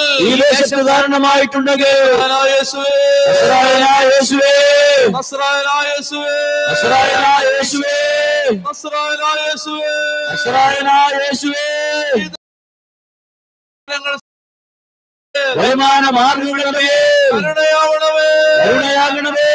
മക്കളുടെ മേൽ, രോഗികളുടെ മേൽ, നസ്രായനായ യേശുവേ ഈ ദേശത്തിന്റെ മേൽ, ഈ ദേശത്തിന്റെ മേൽ കരുണയാവണമേ, കരുണയാകണമേ. Hallelujah, hallelujah, hallelujah, hallelujah, hallelujah. Hallelujah. രണ്ട് കരങ്ങളും കർത്താവിന്റെ സന്നിധിയിൽ ഉയർത്തിപ്പിടിക്കട്ടെ. നിങ്ങളുടെ കയ്യിൽ ആശീർവദിക്കാനുള്ള വസ്തുക്കൾ ചേർത്ത് കരങ്ങൾ ഉയർത്തിപ്പിടിക്കുക. ദേശത്തിന്റെ ബന്ധനങ്ങൾ അഴിയുകയാണ്. യേശുവിനാണ് പരസ്യമായി അവഗണന പത്രങ്ങളാക്കി യാക്കോബിന്റെ ദൈവമേ നീ ശാസിച്ചപ്പോൾ കുതിരയും കുതിരക്കാരനും നടുങ്ങി നിലം പതിച്ചു. യേശുവാണ് രാജാവായി വാഴുന്നത്. സാത്താനോ സാത്താന്റെ സ്വാധീനങ്ങൾക്കോ ഈ ദേശത്തിന്റെ മേലോ ഈ ആലയത്തിന്റെ മേലോ ദൈവത്തെ ആരാധിക്കുന്ന മക്കളുടെ മേലോ യാതൊരു അധികാരവുമില്ലെന്ന് നസ്രായനായ യേശുവിന്റെ നാമത്തിൽ ഇപ്പോൾ തിരുസഭയ്ക്ക് നൽകപ്പെട്ട അധികാരത്തിൽ മത്തായി 18:18 1 യോഹന്നാൻ 3:8 നസ്രായനായ യേശുവിന്റെ നാമത്തിൽ മത്തായി 28:18 ഇപ്പോൾ സാത്താന്റെ ശക്തികളോട് തിന്മയുടെ അധികാരങ്ങളോട് യേശുനാമം ഈ മക്കളുടെ മേലോ നിനക്ക് യാതൊരു അധികാരവുമില്ല. യേശുവിന്റെ കുരിശു മരണത്താലും തിരുരക്തത്താലും തിരുബലിയുടെ യോഗ്യതയാലും വീണ്ടെടുക്കപ്പെട്ട ഈ ജനത്തിന്റെ മേലോ ഇവരുടെ കുടുംബങ്ങളുടെ മേലോ വസ്തുവകകളുടെ മേലോ വരുമാന മാർഗങ്ങളുടെ മേലോ പൈശാചിക ശക്തികളെ നിങ്ങൾക്കൊരു അധികാരവുമില്ലെന്ന് യേശുവിന്റെ നാമത്തിൽ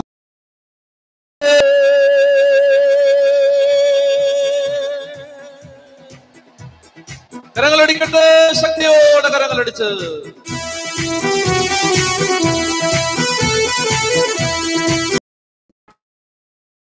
തിന്നാതെ കാക്കണമേ ഈശോ നിൻ ഹൃത്തിനുള്ളിൽ, ഈശോ നിൻ മേലങ്കിക്കുള്ളിൽ, ഈശോ നിൻ ഹൃത്തിനുള്ളിൽ, ഈശോ നിൻ മേലങ്കിക്കുള്ളിൽ, ഈശോയെ നിൻ രൂപം കാണുമ്പോൾ എൻ മുഖം ശോഭിതമാകും.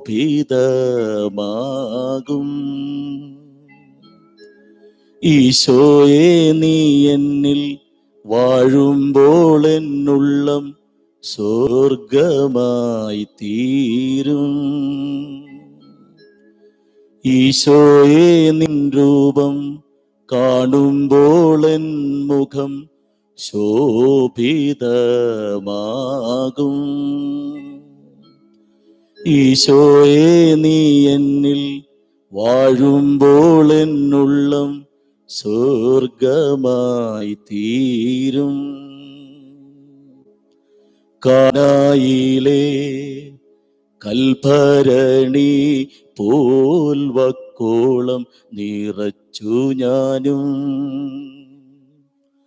കാനായിലെ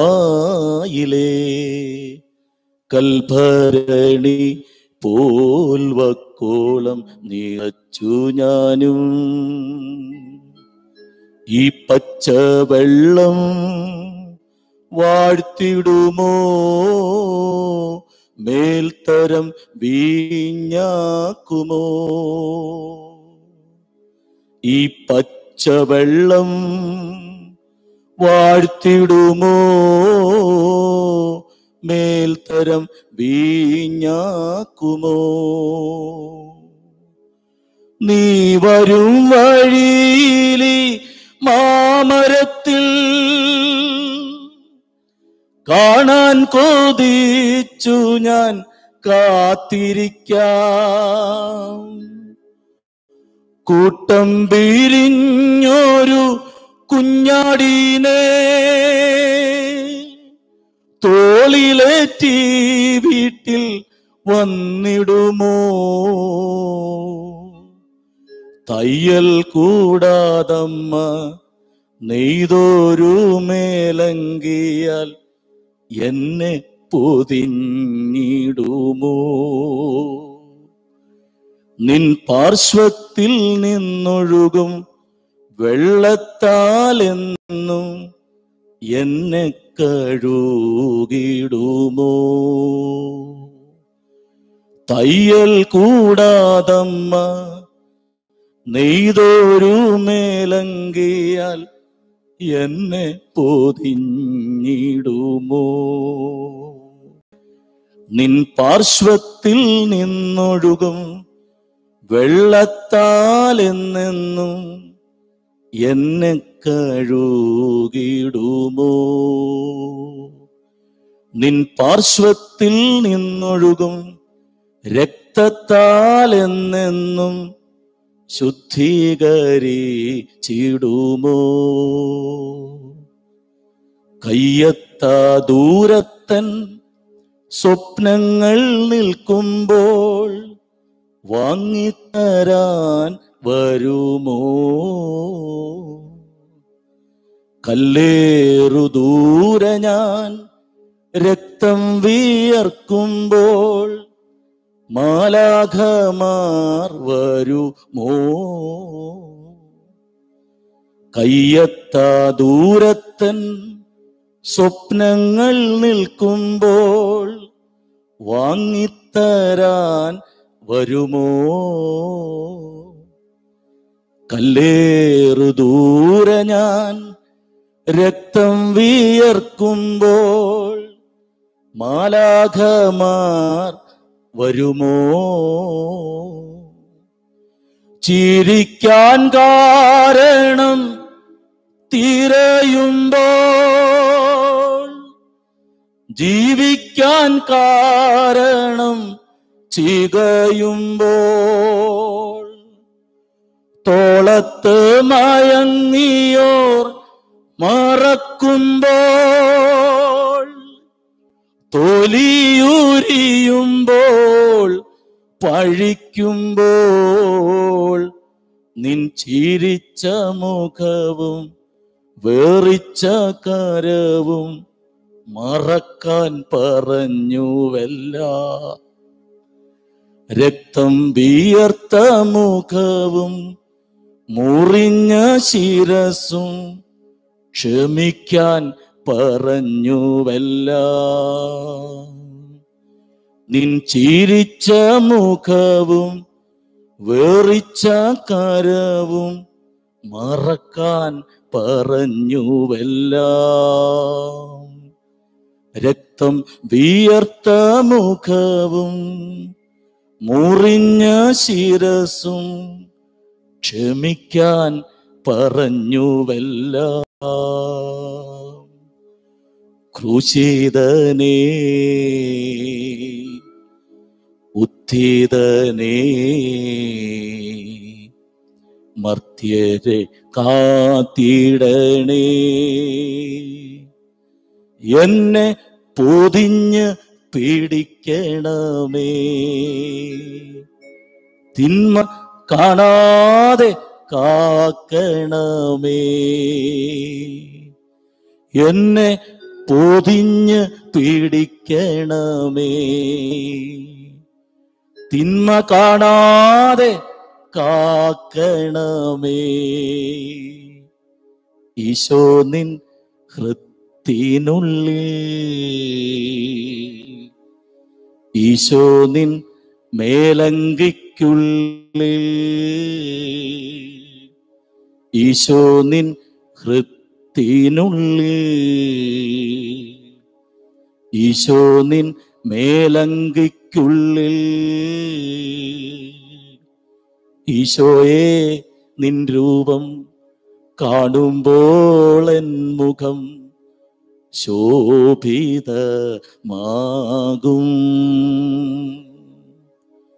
ഈശോയെ, നീ എന്നിൽ വാഴുമ്പോൾ എന്നുള്ളം സ്വർഗമായി തീരും.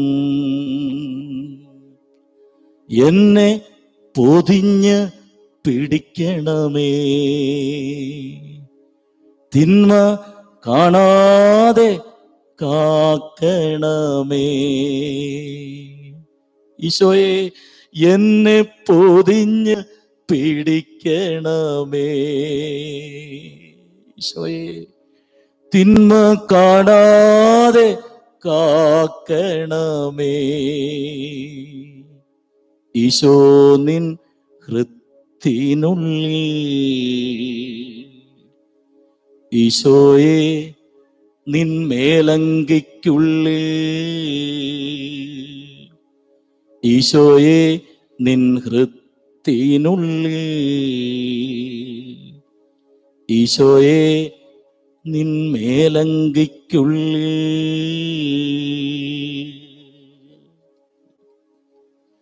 എല്ലാ മക്കളും കർത്താവിന്റെ സന്നിധിയിൽ എഴുന്നേറ്റ് നിൽക്കാം.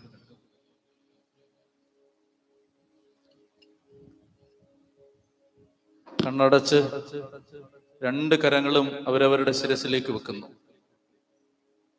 പരാജയമാണെന്ന് നിന്നെ വിധി എഴുതിയ ഒരു ലോകത്തിന്റെ മുമ്പിൽ, തോറ്റുപോയി എന്ന് നീയും മറ്റുള്ളവരും തള്ളിക്കളഞ്ഞ ഈ ജീവിതത്തെ വലിയ ഒരു അനുഗ്രഹമാക്കി കർത്താവ് മാറ്റും. ഉൽപ്പത്തി 12:2 നീ ഒരു അനുഗ്രഹമായിരിക്കും, നിന്നെ ഞാൻ വലിയ ഒരു ജനതയാക്കും.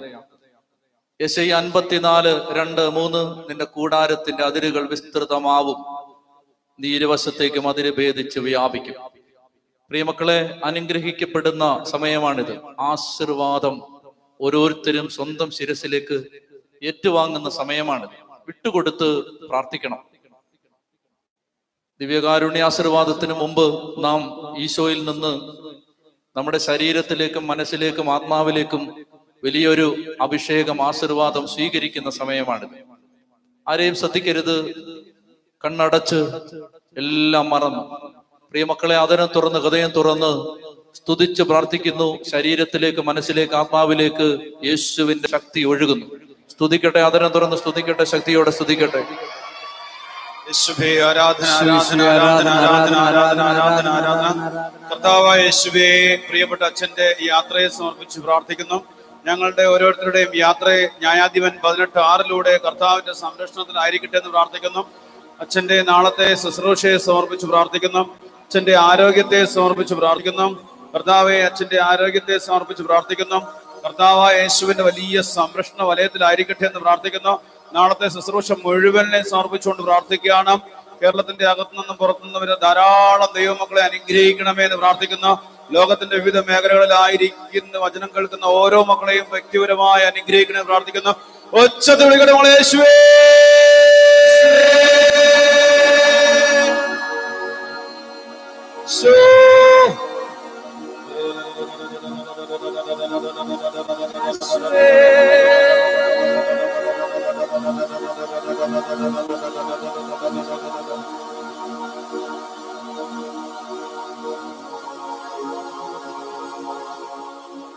പ്രിയപ്പെട്ടവരെ, രണ്ട് കരങ്ങൾ ഒരിക്കൽ കൂടെ ഉയർത്താം. പ്രിയപ്പെട്ട അച്ഛനെ സമർപ്പിക്കാം. നാളെ നടക്കുന്ന വചന പഠനത്തെ, പ്രത്യേകിച്ച് 9 മണി തൊട്ട് 3 മണി വരെ മൗണ്ട് കാർമൽ ധ്യാന കേന്ദ്രത്തിൽ നടക്കുന്ന ബൈബിൾ സ്റ്റഡിയെ സമർപ്പിച്ച് പ്രാർത്ഥിക്കാം. പ്രത്യേകിച്ച് നമ്മൾ ഓരോരുത്തരും ഇന്ന് വലിയ സ്നേഹത്തോടെ ഈ രാത്രി ഉണർന്നിരുന്ന് പ്രിയപ്പെട്ട അച്ഛന് വേണ്ടി ഒരു ജപമാലയോ കരുണക്കന്തയോ എങ്ങനെയെങ്കിലും പ്രാർത്ഥിക്കണം. കാരണം രാത്രി മുഴുവൻ ഡ്രൈവ് ചെയ്ത് പകൽ മുഴുവൻ, നാളത്തെ ദിവസം മുഴുവൻ വചന ശുശ്രൂഷയ്ക്ക് വേണ്ടി വേദി നിൽക്കേണ്ടതായിട്ടുണ്ട്. അച്ഛന് ആരോഗ്യം ആവശ്യമാണ്, പരിശുദ്ധാത്മാവിന്റെ അഭിഷേകം ആവശ്യമാണ്. അച്ഛനെ നമുക്ക് ഓരോരുത്തർക്കും ഹൃദയത്തിൽ വഹിക്കാം. രണ്ട് കരങ്ങൾ ഉയർത്തി സർവശക്തി വെച്ച് ഒച്ചത്തിൽ വിളിച്ചേ യേശുവേ.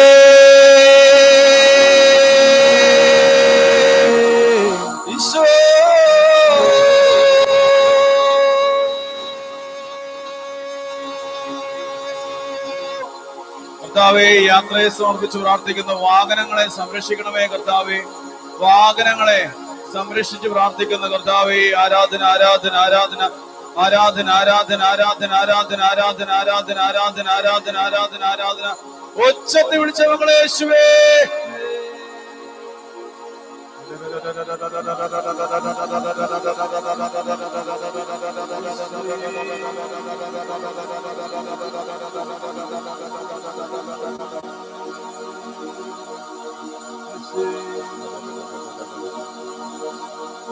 കരങ്ങൾ കൂപ്പി